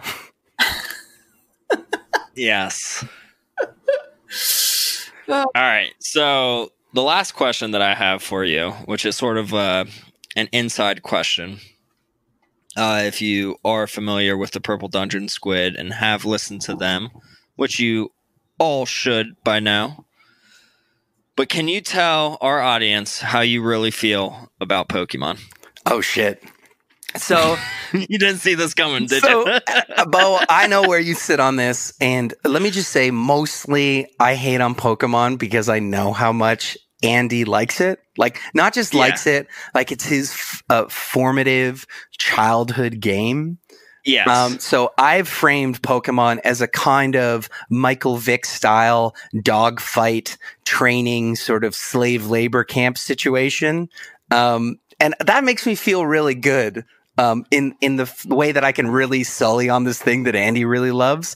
But, you know, at some level, like, you're enslaving those Pokemon, right, dude? Oh, yeah. Absolutely. I mean, one of our podcasts was entitled Inside a Pokeball. Yeah. And I remember Tony and I trying to figure out what it's like to be inside a Pokeball. Like, is it hell? Or is it like a lovely chamber with a TV and a comfy couch that they sit in until they're called out and then they got a fucking thunder strike out of their butthole, you know? Mm-hmm. All of a sudden. Like, what is it, you know? Or is it just purgatory blackness? You know? Really what it comes down to, though, it is animal cruelty. A little bit. And I mean, it's a good thing that they can only say like Snorlax or Pikachu because the horrors they would have to share otherwise. Like, that's one of the other things too. You know that animal can kind of talk. And I say animal and Andy will go, no, Pokemon. I'm like, come on, man. Potato. Like it is talking to you right now. There's something up there. And what I thought was really messed up is they eat Magikarp, right? So do they eat other Pokemon? Yeah, they have to. Oh no. And I am sure that there's some Pokemon that people fuck too. Oh, you know? oh dear Lord. Well, so that's fair. What's the most fuckable Pokemon, Bo? Probably Mr. Mime. I don't know. Mr. Mime. He'd be a freak, man. Or Psyduck. I don't know. Objection to the play. It's only because we've talked about so much duck horniness that you went there. That's just we reprogrammed you for that. I'm still thinking about that. Yeah. I'm gonna say Jigglypuff is probably a tender sexual partner. No. Like a cloud. What was that, Kelly? Singing to sleep. True. Oh, yeah. Do you think that Psyduck has a corkscrew then, or fact? Back to that. Yeah, definitely 2 corkscrews. Is this the first XXX episode of Precisely? And is it my fault? No, definely not. No. Fair enough. No, it usually gets perverted way earlier in the podcast. All right, I dig. Yeah. Yeah, no, I mean, they definitely eat Magikarp.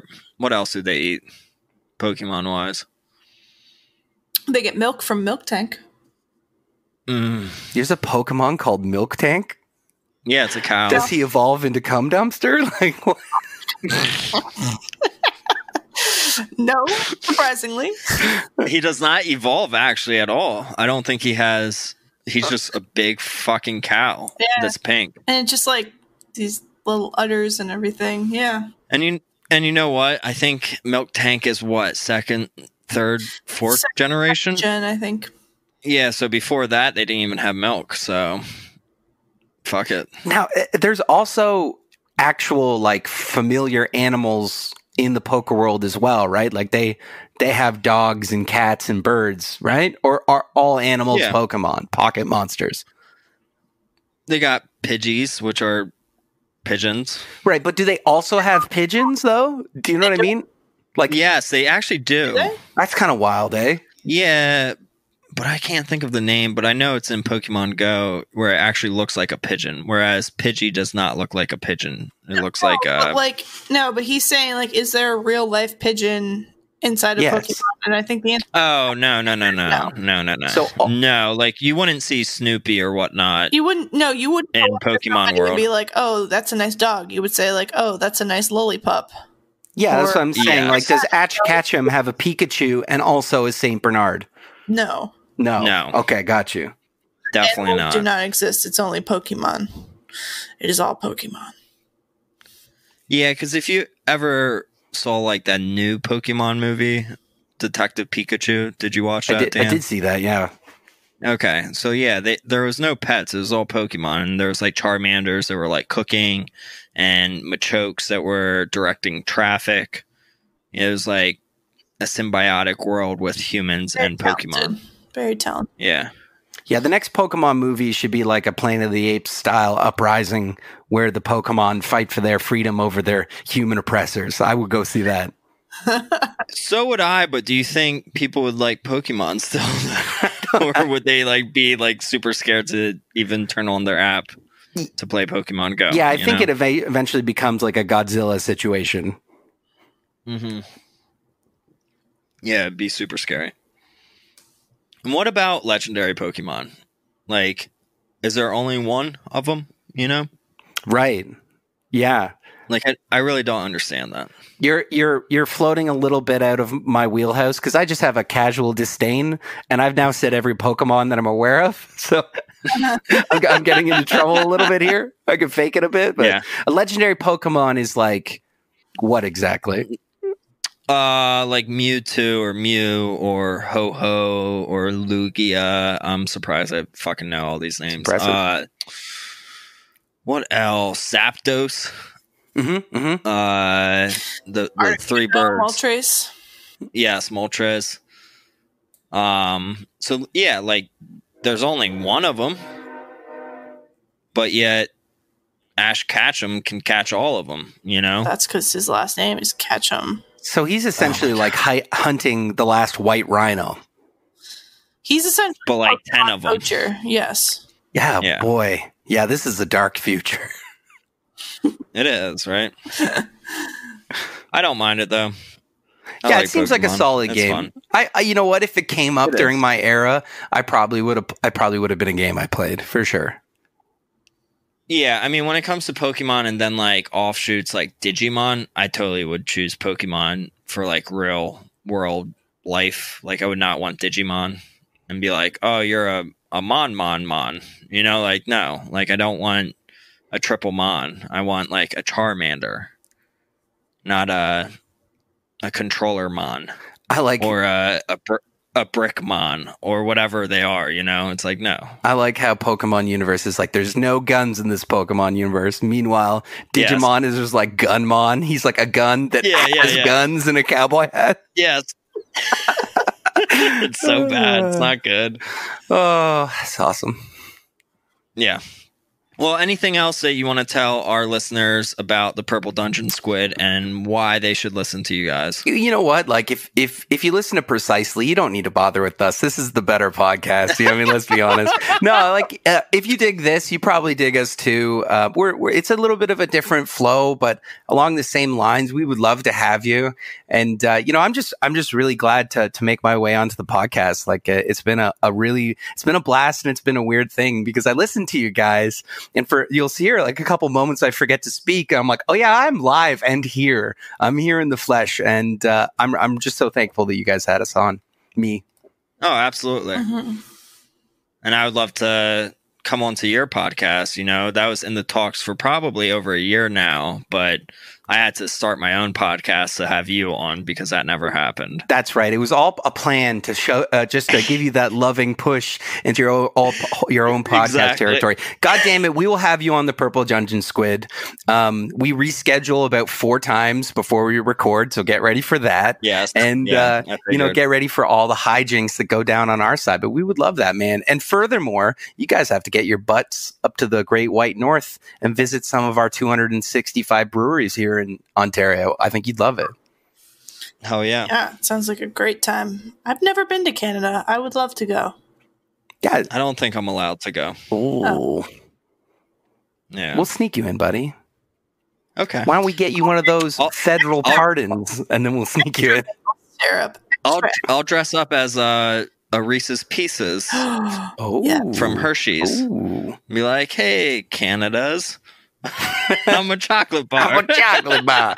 Dude, Reese's Pieces is not a chocolate bar. It's individual. I'm 2 pieces of peanut butter with chocolate around. You know what I'm talking about.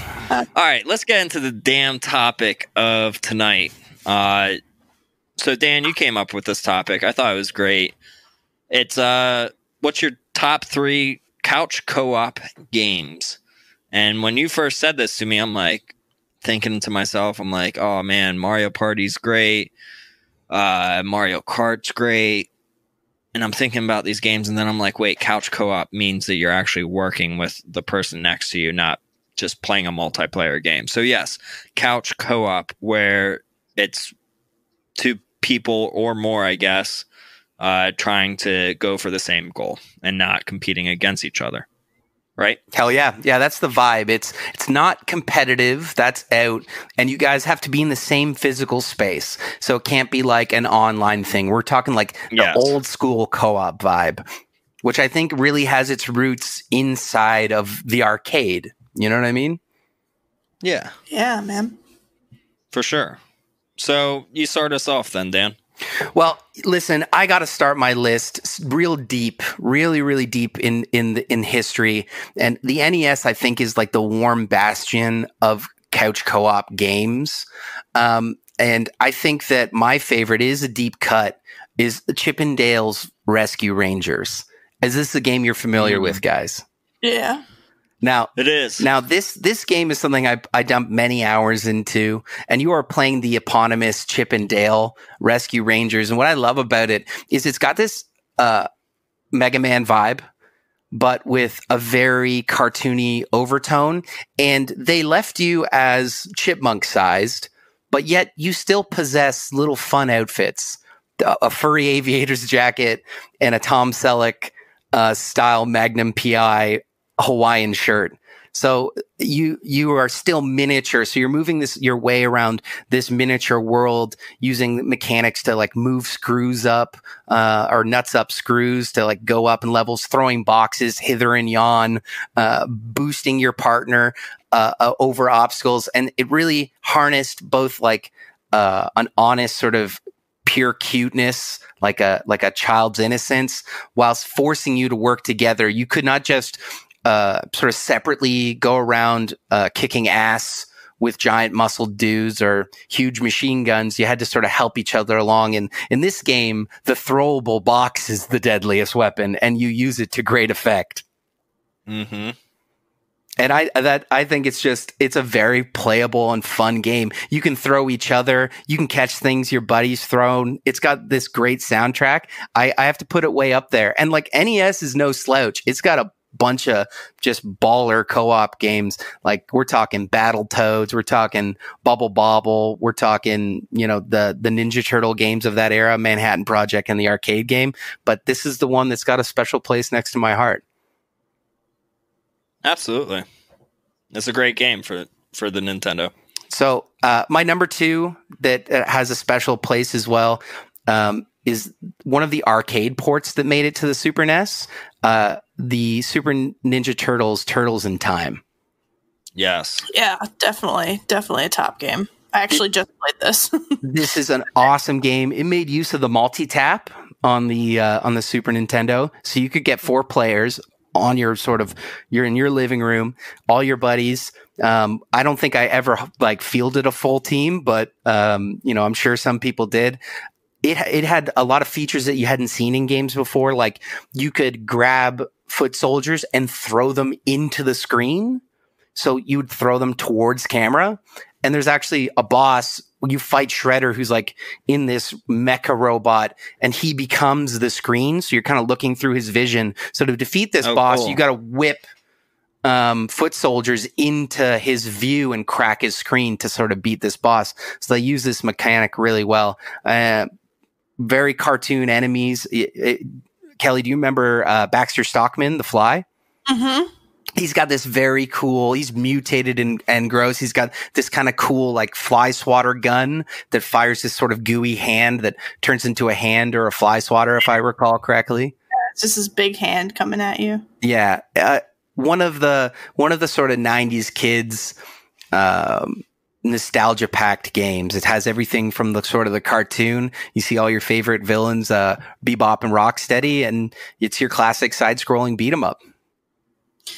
Yeah, I just, it's funny you brought this one up in the conversation as we were trying to get this podcast ready, because I literally just played this game, what was it, last weekend with, one of my friends came over and her husband was working on the floor in the basement with Scott, and we were just upstairs playing video games, and we were just jiving off of some retro couch co-op games, and that was one of them that I threw in, and we had a great time just playing and running through, just like a side scroller beat 'em up. You cannot beat that. Like, we threw that in, we threw Sunset Riders in, it was a good time to just go through and play, and just like that retro vibe that you're sitting on the same couch with the person and just playing the game together. So good. You so got it. And like before the internet was a thing, there was this assumption that so many games were going to have some sort of multiplayer element to them, right? Like unless it was an RPG or, another kind of niche game, they usually tried to make some sort of multiplayer work into it. And so in these early consoles, you got a ton of that, especially like between NES. Like I looked at NES, Sega, and Super NES. That's where like the golden spot for co-op games were. There are some now, but like once you got to 64, the co-op games in 64 are like few and far between. They kind of stopped being a thing, even though the 64 has 4 controller ports. It's ready to go on things like, Mario Kart and 007. You took the words out of my mouth, man. 007 for sure. But it's not like a true co-op. It's like this deathmatch thing. Yeah, no, that's what it is. It's multiplayer. Who's the best out of the 4 of us? Who can duck, strafe, shoot me in the head? Yeah.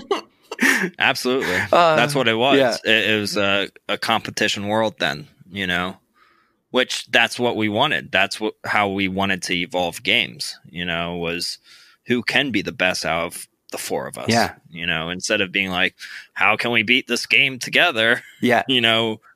Like internet was just coming out too around then as well, dial up. So it was just all about being the best. Whereas before internet, it was how can we beat this without internet? Yeah. Without us knowing what internet was, That's right. but like, how do you play this game, on a sleepover and try to beat Mario 3, Yeah. Like how can we do it in 6 hours? Mm-hmm. Now, now that we open the topic, I got to know, so I can know your souls. Who do you pick for 007 Deathmatch? And Odd Job is out, right? Well, you can pick Odd Job. That's going to tell me something, right?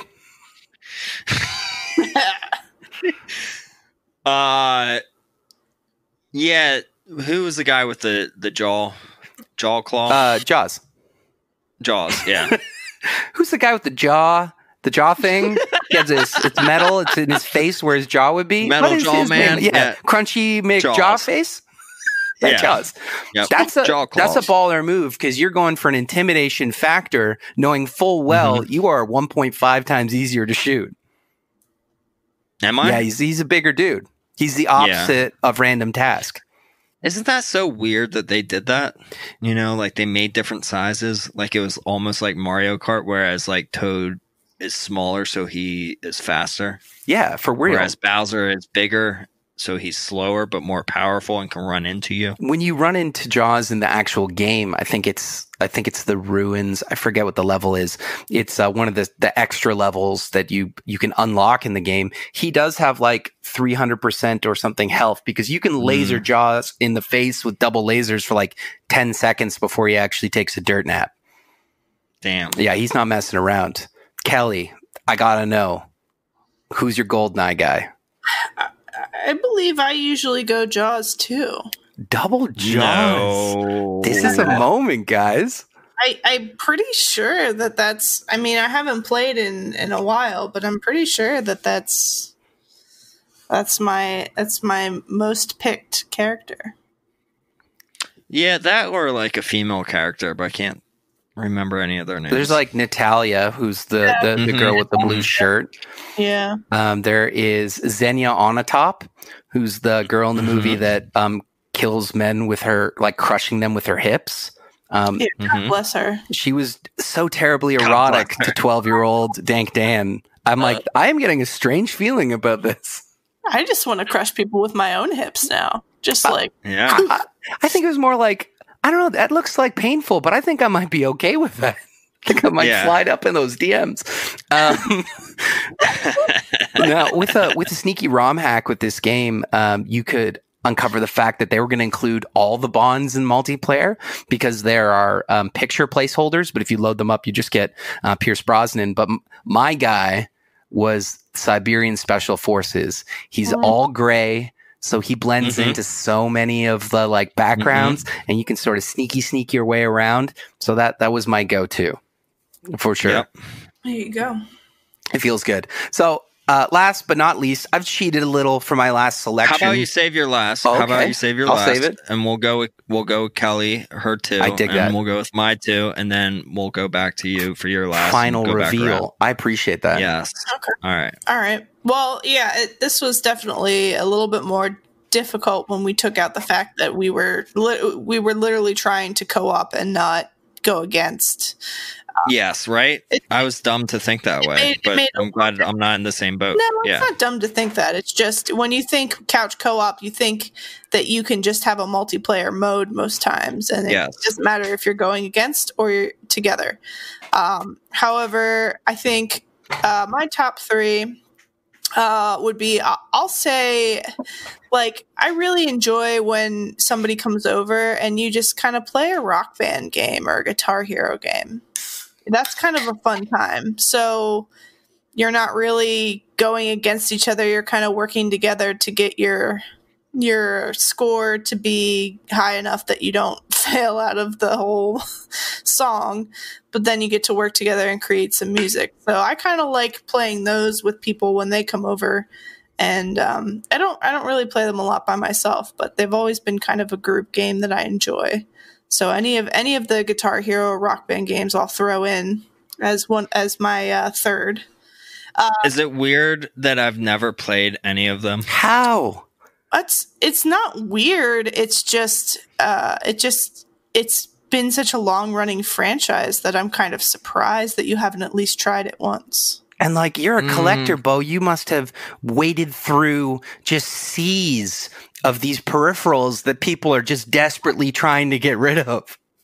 I've sold a lot of them, and I probably still have like 3 in my closet right now that need to be listed. But yeah, well, man, I'm just not musically inclined, so I never like felt the want to play.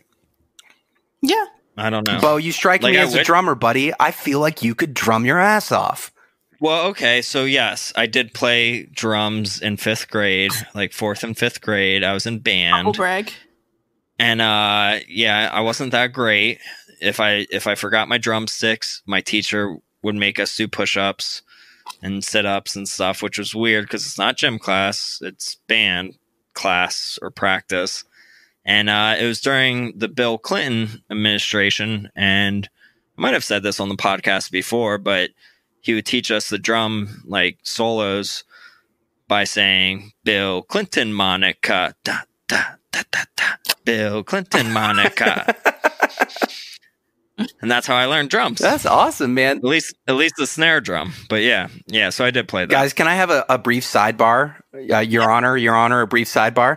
So for my birthday, my sweet lady gave me this awesome gift, and it was a bunch of stuff, but some of it was like things that my mom had held on to for a long time that I believe she was just trying to like get rid of some of the heaps of things she has. And in there were like a bunch of my report cards, and included in there was my grade 8 report card.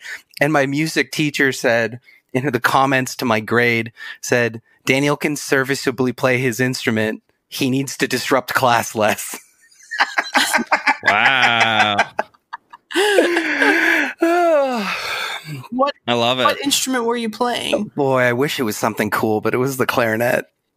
That's fair. That's fair. It's a support instrument of the woodwind variety, and it was like the instruments were being picked out, and by the time I got there, like trumpet was taken, drums were taken, guitar was taken, and it was down to like, so Daniel, would you like the flute or the clarinet? And I'm like, of the two, clarinet, please. Yeah. I mean, it's basically the sister to the saxophone there, though. So that's right, cousin to the bassoon. Yes. So I've mad respect as a saxophone player. Mad respect. Oh, cool. Would you play alto? Yes. A little tenor, a little alto. Dabbled in the soprano variety. I like any song that's got a sax in it.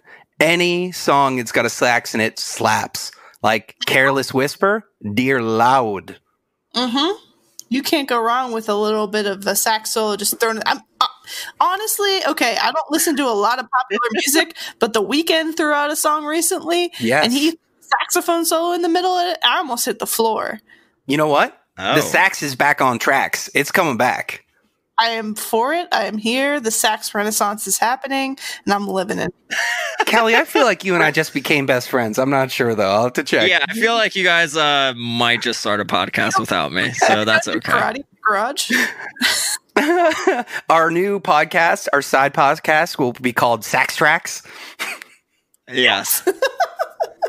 I like it. We just break down each song with a saxophone solo in it. We could do that. Worthwhile. Quite a few. 15 minutes an episode. That's all we need. That's all you need. It's 13 minutes on saxophone topics, 2 minutes on duck genitalia. Then like a ripping 5-minute saxophone. That's right. And then that's it. It's the only podcast with a 10 minutes saxophone intro. People are like, is this all of it? Is this the whole thing? All right, guys, sidebar closed. I apologize for disrupting both Mrs. Brookster's class and this podcast. No, it's fine. I can't apologize for Mrs. Brookster, but you're fine for me. Very well. Yeah. Anyway, number 2, I would say, is Borderlands. That's my second. Mm-hmm. This is a game that Scott and I play, and we've played it more on the you can do the couch co-op with the Xbox, but we necessarily play more on the PC, but in neighboring rooms because he likes to play PC games because he's a dweeb and doesn't like to hold controllers. So, but you can do the Xbox version and PlayStation version on couch co-op specifically too. But I enjoy playing that game with him. It's one of the first games that we played together, and it's just generally Borderlands is one of my favorite series, and the fact that it has a couch co-op feature for a game that is so new, I'll say. Even the newest one still has it, so I guess yes. It's just fantastic that they keep that couch co-op going for that series, and they keep it alive for new games. Absolutely. That's a great game. I've never played a co-op though. I hate that series. Now, sorry, go ahead. Friendship. Yeah, friendship canceled. Yeah, I was thinking the same thing. You know, you have a tender No heart more for it, though. Podcast canceled before it began. You know what? I tried to love this, Kelly. I tried to love it. I bought every one, being like, "This is the one." But something about the art style makes my eyes bleed. And so that's you either love it or you hate it. Yeah, and there's and that throws what most people off. I mean, honestly, I wish that you could get over that or like turn it off or something, because the humor and the just the fullness of all the shit that they put in there in the background and everything is just so good that I just wish that if you could just turn that off and just enjoy it as a 3D game. And I agree with you. Like, it has everything that I usually would need to like a game. Like, it's got a unique art style, which is normally a good thing, but it just catches me the wrong way. And it's got this like tongue-in-cheek kind of dirty humor, but it's like 1% off than catching me like where I like it. Like, I'm so close to like a ha-ha, but it's just far enough out, just by 1%, that I'm like, oh, wah, wah. And you know what I noticed in the most latest one? I felt like, because I played the single player, because I really want to love this game, Kelly, and it felt like all the things my character was doing, when it cut to the cutscene, it's like my character didn't do it. Some secondary character was getting all the glory. I'm like, but I just killed the guy with the gun. No, not okay, cool. Yeah, that's fair. You know what? That actually rings a bell to me, because you guys reviewed Borderlands, or the newest one, right? Mm-hmm. And you were talking about the same thing, where you're like, the humor is just not there. It's not hitting like I want it to. And like, I recognize it has the ingredients to make a funny cake, but for some reason it's not coming together for me. So I don't begrudge people that like it, because there's a good game in there. It's just, it's not for me. And like, I went out and purchased this game full pop. I was in my EB Games, which is GameStop for you guys. And I was talking to one of the guys there about it. And he's like, I tell you what, you buy this game, you don't like it, you bring it back in 10 days. I'll give you a full refund. No questions asked. I said, I will give this game a full shake. And I come back on the 9th day. I'm like, Dale, it's not working. It's not working. Yeah. Yeah. Yeah, that's my two, though. That's my top, I guess. I like it. There. All right. So my first one would be the original Halo, or Halo 2 for the original Xbox. To me, this like epitomize what couch co-op was, and having sleepovers and being with your buddy, being like, bro, we are taking down the aliens tonight. And you're like, cool, who's driving the Warthog? And it was always me. I always fucking drove the Warthog because I was the best driver, and I loved it. And my buddy, whoever was spending the night, or if I was spending the night at a friend's house, they were the gunner, and we would just fucking wreck ship. And it was a great game. There's like just the whole couch co-op aspect. If one of your friends, like if you went ahead or your friend went ahead and got sniped or killed by an alien, you could be in the background and make them respawn, by you not being a dead man as well, which also helped. I think that's one of the best things about couch co-op games where there is death involved, is that you can always help respawn your teammate by not being dead. My second game, though, I'm like torn between one that I mentioned to you guys and one that I just thought about right now. I'm going to go with one that I just thought about now. It's Donkey Kong Tropical Freeze. Ooh. Now, because I was thinking about Donkey Kong. I was like, is that 2-player? Is the original Donkey Kong Country for Super Nintendo 2-player? Mm-hmm. Oh, I thought so. Is. Okay. It is. But so for the Super Nintendo, it was sort of like Sonic did this too, right? Where like, once the first person died, the second person was in control then. Right, Kelly? I think so, yes. Yeah. So like you would be Diddy Kong if Donkey Kong died. Right. Or if you hit select, it puts the other guy into the hot seat. Yes, absolutely. So with Donkey Kong Tropical Freeze, though, we're both playing at the same time. Where we now I'm like questioning myself if that's the truth, but no, I'm pretty sure. Both playing at the same time. Yeah, we're both playing at the same time. So like, if there was like a cart that you, like a mine cart that you had to jump into, or like a submarine, or like an airship or something like that, which were all barrels of some sort that you had to jump into, one person would control that, and if you died, both of you died. But just the platforming aspect of it, both of you guys are playing the whole time. So my wife and I beat this game and like 99% completed it. There's something that we're missing in the game that I don't know what it is, but eventually we'll find it someday when we go back to it. That's impressive. Tropical Freeze is hard. It's hard as fuck. Yeah.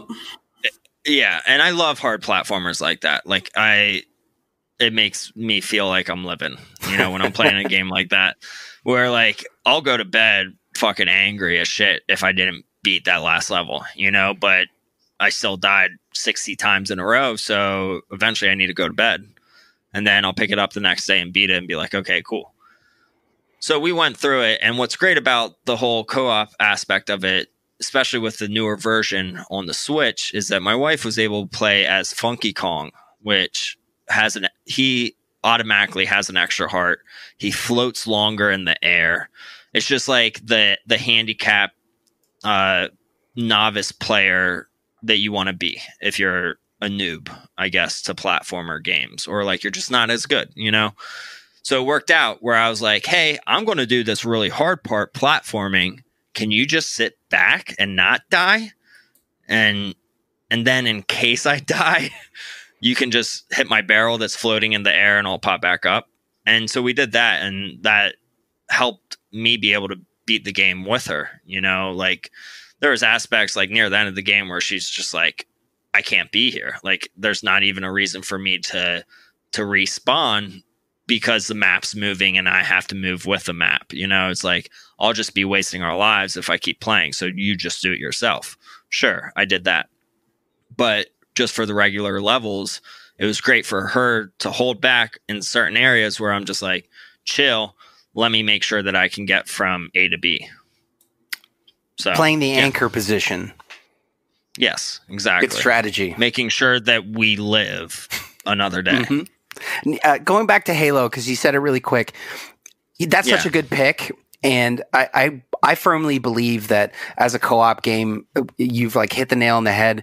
And I also think that game starts at legendary. You know what I mean? Everything else leading up to legendary difficulty for co-op is like training wheels. And then the real game starts at legendary. And that game pulls no punches. Like brothers and are forged in fire of the fire of legendary Halo.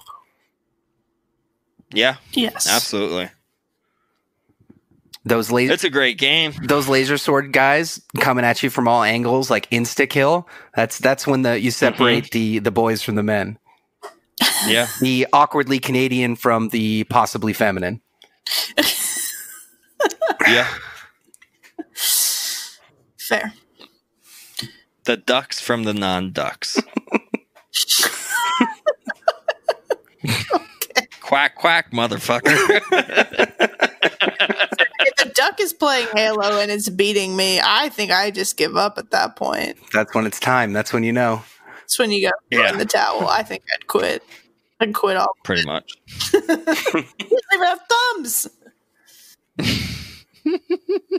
Quack, quack. All right, Dan, what's your last one? So I cheated a little bit, but I couldn't resist. My top game is originally an arcade game, and it is maybe the most out of the side the box revolutionary sort of ambitious project that ever got put on. And it's a game called D&D, Dungeons and Dragons, Shadows over Mysteria. Have either of you guys heard of this? I looked it up when you told me about it, And I was like, this looks like Golden Axe. But you're like, it looks like Golden Axe on steroids. And it does. It looks crazy. It might be actually pronounced Mystera. I may have said that wrong. But yeah, this is a game that came out back in the 90s. It's a 4-player arcade cabinet. I believe there's 6 different characters you can pick. And they're like pulled out of the pages, Dungeons and Dragons. It's actually a mix of like classes and races, because you have cleric. That's a class, right? You got thief. That's a class. You got warrior. Well, fighter's a class. It might be fighter, actually. You got magic user, which is a class from first edition D&D. You'd call them like wizard or mage now, but back in the old school, they called them magic user. Real inventive. But then you just have elf, which is a race and not a class. You know, they just sort of feathered that in there. And like this game is like starts with the basics of a side-scrolling beat 'em up with weapons, because each of the dudes has got weapons. But then it adds on an inventory system. So as you progress through the game, each of the characters can pick up gear, a hat, armor, boots, a ring, an amulet. And then it has a secondary inventory where you pick up items, throwing daggers and burning oil and wands of cold, or rods of cold, rods of frost. And it features this story that has all these different permutations through it. You have branching paths where your characters can pick which way they want to go. And if it's 4 players, it becomes democratic. Like if whoever picks, like the choice that gets the majority of the picks. You have class specific skills. So you have like the thief can open up locked boxes. Otherwise you got to burn up keys, and there's secret rooms and traps to detect and magic spells to cast. Like, cause you know, think of like the great games like Golden Axe, you have a magic button. And it gets complex enough that you could like, how much magic do I want to use? But this game is so ambitious. You have like some of the casters have like 10 magic spells. So to make this one of the deepest, most ambitious side-scrolling games to ever be put to the arcade, and it is a ton of fun. I remember playing this once or twice when I was but a lad in the arcade, and I was overjoyed to see they'd done a port to PlayStation, Xbox Live, and PC. And you can pick any of them up. This is a brutally hard game. Luckily, if you pick it up for any of those consoles, there's like little game modifiers you can put on to make it a little bit easier, a little bit more playable. And you have infinite quarters, so you can just play to your heart's content. And I have to say, this is one of the best co-op games out there. I got to give a secret runner-up to the Alien versus Predator arcade cabinet.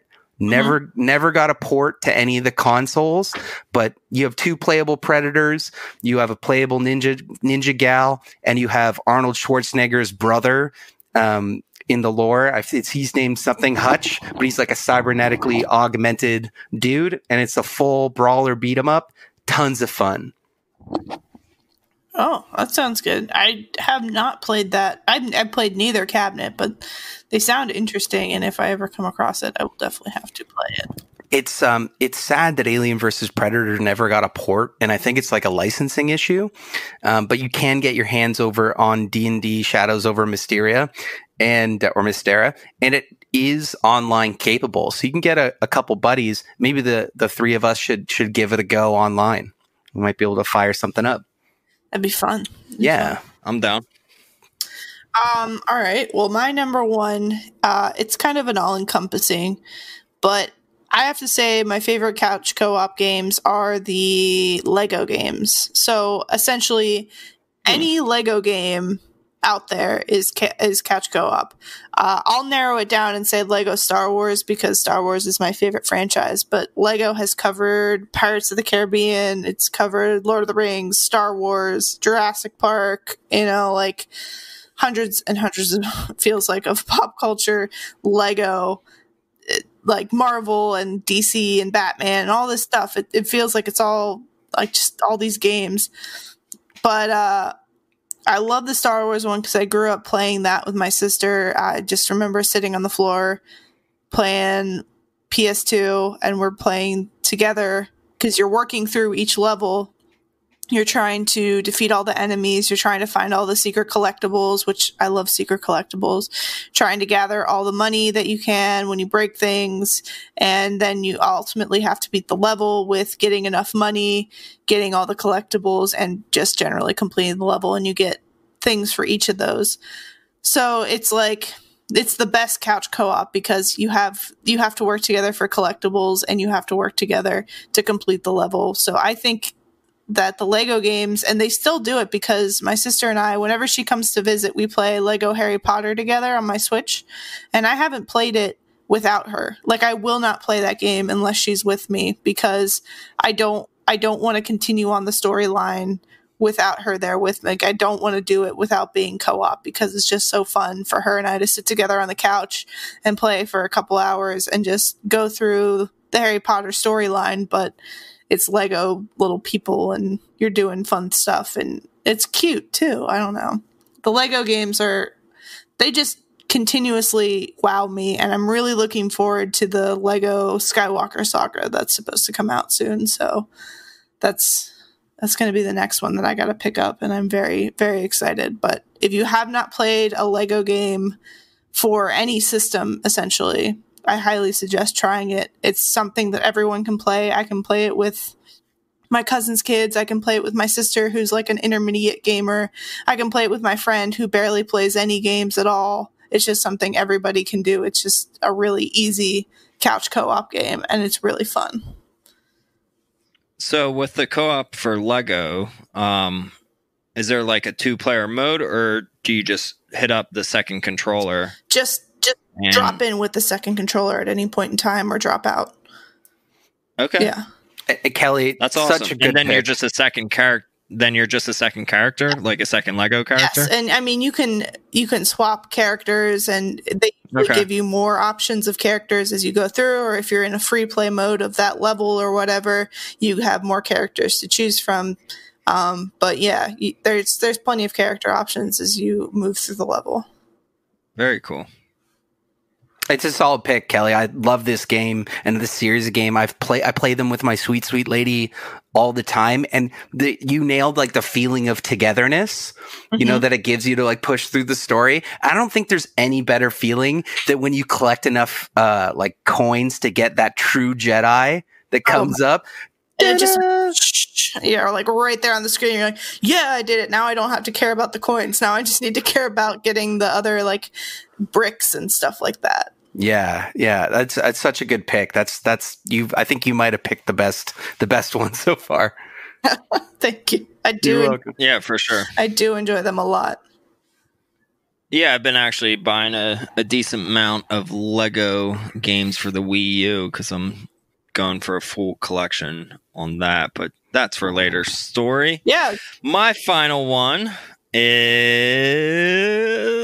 and I'm sure I've talked about this before in the podcast. I know I have, but it's We Love Katamari. Mm-hmm. So this is the second iteration of Katamari after Katamari Damacy on the PS2. This is still for the PS2, but I remember playing this game with a friend after like showing a bunch of friends this game at parties. You know, like we'd all hang out, drink, smoke, whatever, and I'd be the one that would like bring my PS2 to the house, be like, "Hey, check out this game where all you do is roll up shit," you know, and like, yeah, fucking nerd. But we all loved it because it was such an easy game to play. If you've never played a Katamari game, it just feels like second nature because it's all joysticks. You're literally only using the thumbsticks to move back and forth. You click them in to do a 180 turn around your ball, and you just roll up things. So you're not pressing buttons. You don't need anything. You just use both of your thumbs to press forward to move this ball forward. And one thing that we learned without reading the manual or knowing anything was someone picked up the second controller and was like, "Oh, there's a second character on the board, on the main hub. Oh, what's this do? You know, let's go talk to this one character in the main hub together. Oh, we can both join this game." And then we joined the game. We're like, wait, there's only one Katamari ball, but we're both controlling it. Wild. And we realized that, you know, this one level that I just played where I had 7 minutes to beat this level, now we have 10 minutes to beat this level because 2 of us are playing it, which is sort of crazy to think about because 2 is better than 1, but really our 2 minds have to become 1 to be able to play this game and master it. So it took a lot, but my one buddy and I really dived deep into it and had our whole like language being like left, right, flip, you know, like where we knew where to go to get the best possible score in each level. So by the end of the game, we rolled up everything you could possibly roll up. We were at 100% in this game because it added time by playing in co-op mode. But you had to be so in tune with your player too that that's why this is my number 1 couch co-op game. You know what I love about your picks? They always include this like secret strategy that you've cooked up with like your gaming partner. I assume it's your life partner as well. But like no, Kayla, no, my wife doesn't play Katamari with me because that will make her dizzy. Like she's a 2D platformer person. This is like I'm talking about like when I was like 15, 16 I got years you. old. Katamari is such a wild game. It's one of those games you're like, this feels so good. Why does this feel so good? And you said the second one point that's so clear. It's got that a little bit of Japanese weirdness that's just makes it so beautifully unique. What's the name of like the king that has the roses? The king of the cosmos. Now, when you get 100%, doesn't he like shower you with roses or something? Yeah, he's just like, yeah. You know, like I forget exactly what he says, but he's just like, oh, you did so awesome. Like if you get like 80 to 85% over, he's just like, oh, you're amazing. But like anything below that, he's just like, you could have done better, kid. Because he's like, he's a little bit horny for the Katamari ball, if I recall correctly. Yeah, but he is also your father, but also God. So it's like, it sort of like goes back to the religious games, but in Japan. So it's like, as the prince, you are Jesus in the sense, like you are the son of God, and the king of the cosmos is God, and he's just always disappointed in you unless you're rolling up everything. And then he's like, "All right, kid, you're good. Like you can be my son tonight, you know." But if you're not rolling up everything, he's just like disowned. I really wish you weren't my kid. Oh, wow. You know? Harsh. Yeah. Just to like roll in the whole Japanese and the whole religious thing. Japan has about 1.5% of their population is Christian, yet about 85% of them have Christian ceremonies for their weddings. A little bizarre. Coming in with the facts hard. I'm Dan. always hitting the facts. You always bring in the facts. Are you like looking this shit up online? Nah, man. Like while doing it, you just know this is in your head. Here's a weird Dank Dan thing. Once I learn a fact, if it's interesting, it never leaves my brain for whatever reason. Okay. And I feel you on that. You're not the first person to be like, did you just look that up? Or like, what? How do you know that? I know some weird stuff, my dude. Yeah. Well, no, I was just like re-listening to an older episode of yours today, right after the Joe Rogan podcast that was 5.5 hours long. I had like 20 minutes left in work that I was like, let me listen to Purple Dungeon Squid to like catch up on shit, you know, but it was like episode 20 something. And you guys talked about fucking penguins or something, like a fucking bird. For like 20 minutes. And I'm like, you're like, let me bring up these facts where this penguin, its beak actually glows in the dark under a black light. What kind of bird is it? Toucan. No, it's not a toucan. Are you sure? No, it starts with a P. A pelican. It might not be. Parrot? Birds. No. Now I'm Googling birds that... Something glows in the dark. No, it's not a penguin. Glows. This is great material under black light. Now I gotta know. It might be black light. The puffin. Yeah, the puffin. Yeah, the puffin. Yeah. You guys had like a whole 20-minute segment about the puffin. Very like, key to the operation. Yeah. What I tell people is I know 2 things about everything, which makes me seem like I know a lot of things, but it's just 2 things. So after I tell you those 2 things, then you know everything I know. You're up to speed. Absolutely. Yeah. Either way, it was good. It was a good episode. Thanks, buddy. So, yeah. So we got through our top 3. So that's our top 9. We asked our listeners, though, what their favorite couch co-op games are. Are you guys on Precisely Podcast's Instagram page to read these out? Yeah. Let me get on there. Okay. So I'll read out the first one. We are going with The Chronicles of a Gamer, Mr. Bobby. He says, bro, I have so many. And damn, he does. Contra, Blades of Steel, Monsters in My Pocket, Chippendale, Rescue Rangers, the Streets of Rage franchise, Gunstar Heroes, Mario Kart, WWF Superstars, TMNT, Super Double Dragon, GoldenEye, Call of Duty, Rising Sun, WCW versus NWO, NHL 94, NHL 2000, The Warriors, Joust, Balloon Fight, etc. I can go on. Also, that guy on the couch looks like me. Literally any beat 'em up you can think of was his second comment. And I was like, all right, bro, you just named off everything. But okay. All right. Yeah. Great games, though, that he mentioned. Definitely my favorite one in that lineup was Gunstar Heroes. Such a good game. That's a great title. Mm-hmm. So next we got Mr. Game and Brews. And he says, if I had to go old school, I used to love playing Streets of Rage 2 with my friends. Nowadays, my go-to co-op games are the Borderlands series. Hell yeah. My wife doesn't play video games often, but she knew I loved Borderlands and bought Borderlands 2 for me when it was released. I got her to start playing it with me, and she got just as hooked as I was. And we need something quick to pick up and put down. We'll play Overcooked. But that game kind of leads me to not like whoever I'm playing with. One of those friendship ender type games. Yep. All right, I'll hit one here. Random Retro AM says, River City Ransom is probably my most played co-op game. It was a huge game at the time with a lot to explore, tons of items to buy, and secrets to find. All made that much better with a second player. Not that River City Ransom is bad by any means, but adding a multiplayer feature to most game automatically makes it 10 times more enjoyable, no matter how bad the initial gameplay is. And true that. Yeah, I agree with that completely. And that's one of our good friends that has been in the chat with you and me, Dan, since day one of Instagram. Yeah, he's an OG. OG. Yeah, that's maybe why I cherry picked him. Good man. Yeah, Tip of the hat. Yeah, I saw you cherry picked them. Yeah, all right.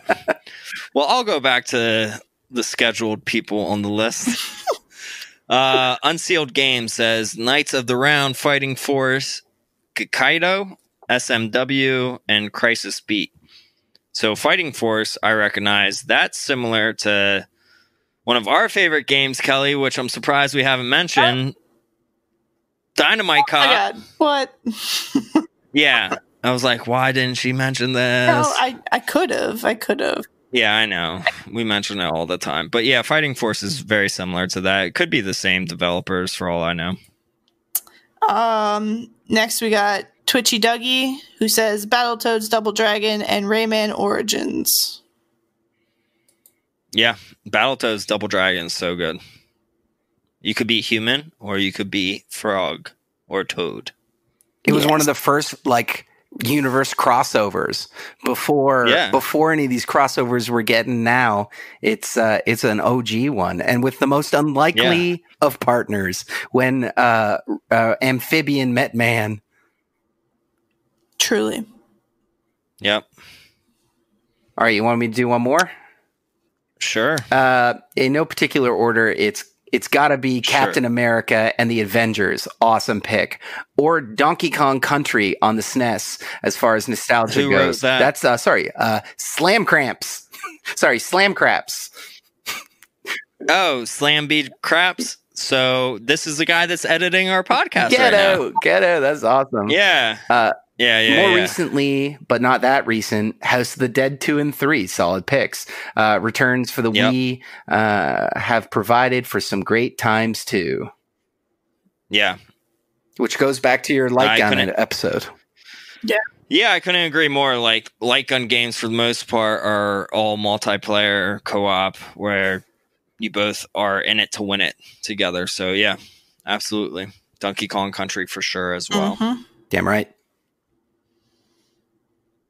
So Ultra Cool Gamer Dude said TMNT, the arcade game, which that's what you said, Whoop, Dan, whoop. right?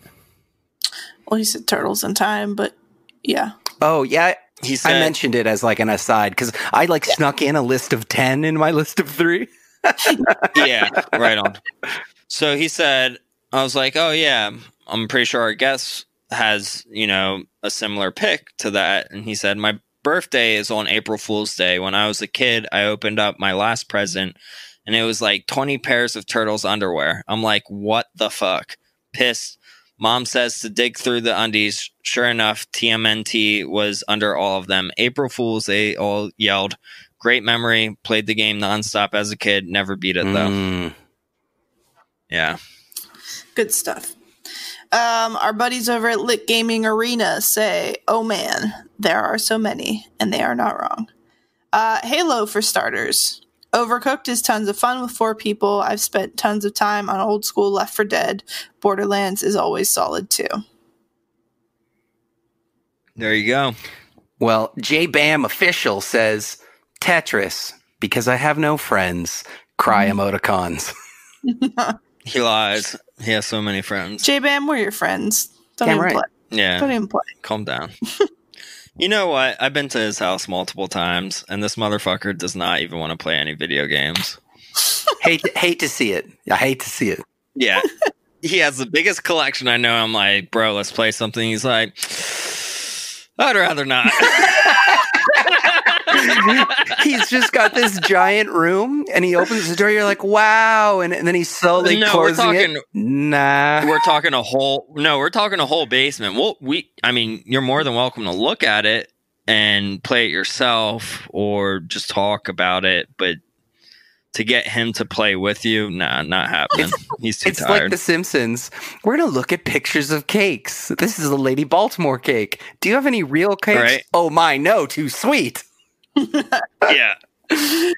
I love it. I love him. He's a great guy. Shidoshi Game says Gauntlet Legends. Ugh, did I say that right? Gauntlet Legends. You got it. Which, yeah, thanks. I recognize this name from Nintendo 64, right? Mm-hmm. Yes. Was it out before that? Yeah, started on the NES. Gauntlet 1. Okay, that's what I thought. Yeah. Okay. Yeah. Was that a co-op game? It was. It certainly was. Okay. And it's actually a pretty dope for the time, and a little bit like fast paced for an era that was really like kind of slow. Your guy moves around really quick, and it gets hectic. It's a little bit like it's built out like a dungeon crawler, top down style. Yes. Yeah. iHognut says it's cliche, but any Mario Kart always did justice growing up. My friends and I loved Turtles in Time as well as Contra. Good times, brother. Cambridge with Leet Speak, I think it's Cambridge, keeps it short and sweet with Tekken 3. Nothing more, nothing less. Yeah. I almost wanted to say that's not a co-op game, but we'll let it pass. Yeah. It's multiplayer. Joey Joe Jr. Shabadoo says Contra and Gal's Panic, which Contra is definitely one of the best couch co-op games. Foundational. And Gal's Panic, I think I looked it up. It might be a shmup. But it's for the Saturn or arcade, he says. Interesting. You got something to say about that one? I was just going to say, I think this is a puzzle game that you like. It's one of these puzzle games that you slowly reveal a lady behind the puzzle, and she's like in moderate undress, sometimes blushing a little bit. That seems to be the game. So you turn over the piece, and there's a booby behind it. There's some boobacular secrets behind there. Honestly, good times. All right. MKN Retro Gamer says, I play a lot of team battle mode and Bomberman with my kids. It's a great experience and fun for all. You get to teach a bit of strategy. With a more adult couch crew, light gun games are a blast. Could not agree more. Light gun games are absolutely in the couch co-ops. I'd probably say top 5 for me. Yeah. Yeah, true. Nintendo Rose 91 says, I remember as a kid, it was F-Zero on the SNES, Super Mario World, and some Duck Hunt. Nice. We love Rose. She's great. Mm-hmm. C Mills rounds it out with, I'd say the most legit 2 bros getting shit done co-op games I've played with my friends have been Army of 2, Kane and Lynch, and Gears 1. I don't think I've ever played any of those games, actually. A lot of them are Xbox exclusives or like PC crossovers. Army of 2, you have like 2 of the most like broed out mercenaries, and they really brought forward like the armored face mask, like a Jason Voorhees style like armor over your face, which makes sense. Like you always see guys with helmets, and you're like, hey, what if they shoot you in your favorite area, the face? And they took that at its word and got like a nice armored face mask. And it's like legitimately a game about drawing fire. So it's got an aggro system in it where you're taking cover, popping out and getting the aggro from the enemies. So they're concentrating fire on you while the other dude, like it does this flanking maneuver. And they had a couple sequels and a bunch of DLCs. I beat the first one and it's totally serviceable. Like it's a really fun co-op game. Cool. Well, that's all we have. Do you guys want to talk about games that you played or just close this out? We've been going for 2.5 hours now. Yeah, like I can throw one up. Like I'm playing. Well, before I tell you what I'm playing, I gotta give an honorable mention to a more contemporary PS game called Lovers in a Dangerous Space-Time. Oh, yes, I've heard of that. I've heard great things, actually, about that game. Which sounds a little bit like Gal's Panic, but it's not. It's very different. Mm-hmm. You're basically manning this ship that has 4 positions in it. There's 4 stations. One operates shields. The other one operates weapons. One drives the ship. And one hosts the super weapon called the Yamato. And you switch up your configurations in a kind of like Contra style power-up pickup game. So you kind of pick the power-ups through the levels that you enjoy and like work for the way you guys like to use the ship, different weapons, different shields, different engine types. And the trick is there are 5 stations, but there's only 2 people, although it lets you go up to 4 people. So you kind of have to move around as these little dudes in the ship to man the different stations.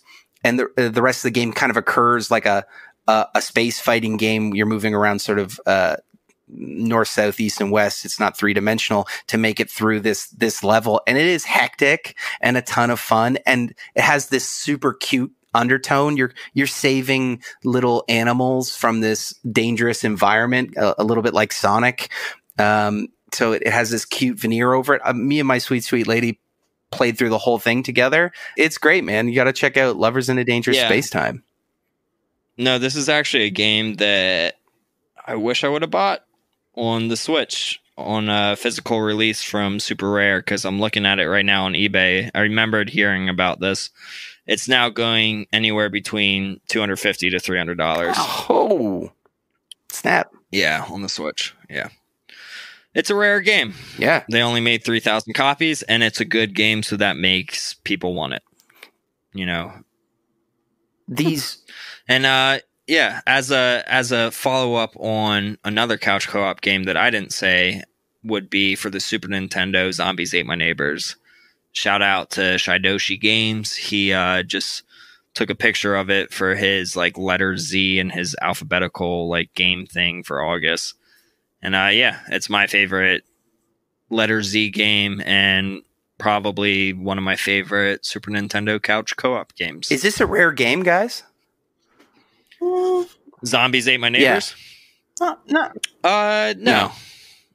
No, I wouldn't say so. It came out for the Genesis as well. It's a 16-bit shooter, not like shmup shooter, just like more like action shooter where you have water guns as bullets that never run out, but then you can get other weapons like popsicles and tomatoes and rocket launchers and clowns that you have to put clowns down if you're at the chainsaw level, where there's like dudes with chainsaws and they fucking hackle and scream like crazy and it's super scary, but they're like chainsawing the bushes that you're like running through a maze, and you're like, fuck, like there's no way to kill them unless you have a rocket launcher or you have a clown, like a blow up clown that you put out, and they just chainsaw that for a while so you can run away from them.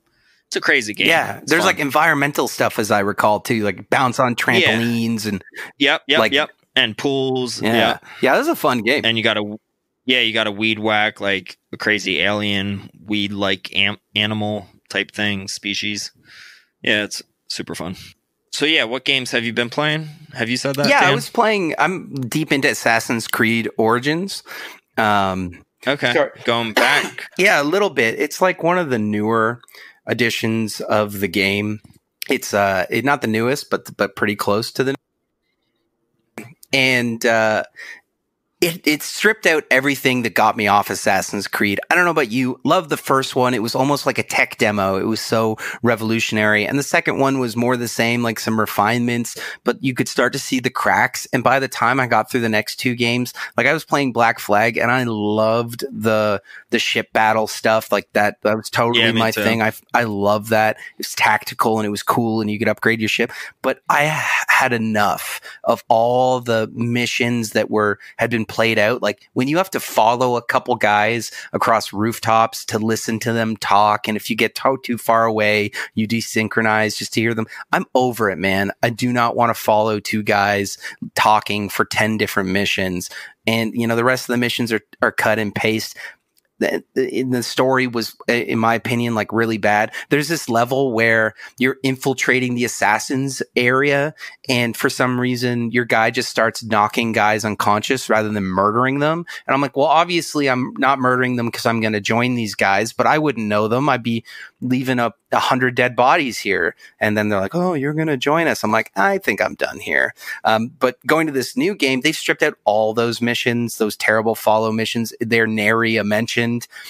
You're playing in ancient Egypt, and the way it's such an interesting environment with the pyramids and the beautiful sweeping deserts and the jungles. Like when you watch the sunrise over, I think it's like Lake Mitra, it's just gorgeous. Like such a pretty game to look at. That said, I think I'm about 80% of the way through the game, and it has so many side missions, like an unbeatable amount of side missions, at least from my perspective, that I'm at the point where I'm like, okay, I'm just going to close out the story and finish it. But it's the first Assassin's Creed since the early ones that it's recaptured my interest. Cool. Nice. I've never actually played Origins, but yeah, Black Flag and the newest one, which is Odyssey, I've liked. Not like my go-to, but yeah, good games. Cool. I've been playing I've been trying to get back into some open world games. So I've been playing some Borderlands 3. I've been playing some Fallout 76 because I feel like when it gets colder out, I get more into playing open world games for some reason. I don't know. Maybe it's just like the season's changing and you just want to cuddle in and get under a blanket for like 6 hours and play a game. So I've been playing some of those. I also was playing my Ring Fit Adventure for the first time. How is that? It was fun. It's interesting because it goes along as a platformer for a little bit, kind of, which I really enjoyed that part. And then it kind of goes into some RPG elements, honestly. You've got these battles that come up and you have to do certain exercises to make these battles happen and pick out these certain attacks to defeat these monsters that are attacking you. And so that's kind of interesting too. I wasn't expecting to just be like jogging along and all of a sudden, boom, I got to battle this monster. So I kind of just like the jogging in place aspect platformer style of it. And I don't know, maybe I have to play a little bit more of it to like the battle style a little bit more, but it's fun. Yeah. It's interesting. I like how they use the ring. You can squeeze it in or out, or up and down into your chest to do certain things. And I think it's a really diverse peripheral that they made, which is super cool. Cool. Yeah, I'm excited to pick up a copy and try it myself once I find one. They're restocking. They're around. Yeah. So I am almost done with Paper Mario. I've been playing it as much as I want to play other games. I'm like, I need to finish Paper Mario Origami King. And it's really good. Like, there's been so many fun aspects that, like, we didn't mention in our episode with Marcus from Lit Gaming Arena. That I'm sure you haven't gotten to yet if you haven't been playing it, but such like good little like short clips and stories, like little side adventures. Like this one part, I was in a mini game show, which usually happens in a Paper Mario game, but it was a lot of fun. It was like Jeopardy and stuff. But yeah, really enjoying that game, and I'm almost at the end. I could have beat it like 2 days ago, but got a game over, and I was like, fuck it, I'm going to go to bed, and haven't picked it up yet. Again, but one game that I did try that's new, I tried the Iron Man VR demo, which if you have a VR headset, which you do, Kelly, right? Yes, I do. Dan, do you? I'm VRless. Okay. This game is dope, and I'm not even like a Marvel or DC fan, comic book, anything, but I felt like Iron Man in this game. Like, you are flying with your hands, you have the motion controls, and you put them like behind your back, like Naruto or whatever from that anime, like how he runs, but you're Iron Man, and you put it behind your back, and you're like, boom, and you fucking just jet out of wherever, and then you put your hands in front of you and you press a different button, you're just zapping away, and then you can like double boost by like pressing the button twice behind your back, and it's just like fucking insane, like how you can like just like weave in and out of like these canyons and stuff. It's so cool. So that sounds like the greatest endorsement that I've ever heard. Can you give Jarvis voice commands as you're going? No, but like you have to like repair an airplane that's like getting taken down, right. That you were just in. You had to fly out of it. You had to fly out before you even had your Iron Man suit. Your Iron Man suit that was in a briefcase flew out of the plane first from being blown up. Your plane's going down. You're like, well, I guess I'm going to jump out and find my Iron Man suit. So you jump out of it, and like it's like, oh, here's my chest plate coming right at me at 1,000 miles an hour. There it goes. Oh, here's my right hand, fucking projector arm. There it goes. And then your helmet finally comes on. You're like, I am Iron Man. And then like you have to like fly back to the ship while shooting these fucking spacecrafts out and like repair the ship in different areas. It's super fun. Like, just for a demo, I was just like, this is great. Like, for this being free, this was totally worth a half an hour of play. That I was just like, I might actually buy this game, even though I'm not an Iron Man or Marvel fan or wherever Iron Man comes from. I'm just like, this made me feel like a superhero playing this game.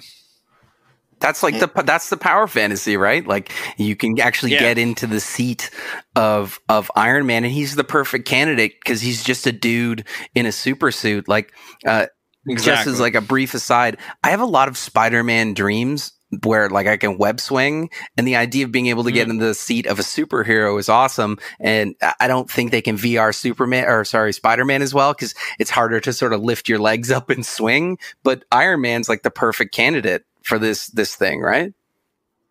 Yeah, for sure. So yeah, check it out if you have VR. It's free on the PlayStation Network. The demo is, at least. And I think the game just came out recently too. I think it came out like August 27th, but I haven't bought it yet. But yeah, it's a good game. But we're rolling up on 2 hours and 40 minutes, so I'm ready for bed. Deep in the cast, man. Deep in it. Deep. Yeah. So thank you, Dan, for being on this podcast. Oh, it's my You've been a pleasure. It's my pleasure, man. This is so great to be on here with you and Kelly. Like, really awesome. Yeah, great show. Yeah. No, you've been great. Everyone's great. Andy's great, but Andy needs to post a picture here sometime soon on Purple Dungeon Squid's Instagram. Yeah, it's time. We'll have something up by this time. Yeah. Go check out the fresh material on Purple Dungeon Squid at Purple Dungeon Squid. We'll have something fresh, hot, and ready for you. Yeah, it's just one word. It's a great Instagram too, as long as Andy keeps up with it, because that's not your part, right? Dan? No, I only do all the recording, the editing, and the posting. Yeah. So you do a great job, and you can find your podcast anywhere that podcasts are found, Yes, right? sir. Just search up Purple Dungeon Squid, separate words, whereas Instagram is all one word. Right? True say. All right. So yeah, thank you, My Dan. pleasure, guys. Really appreciate it. Kelly, where can people find you? People can find me on the Highway to Kel. You can find me on Untapped. You can find me on Instagram. You can find us collectively on Precise Podcast on Instagram. Yes. Well, where can we find you?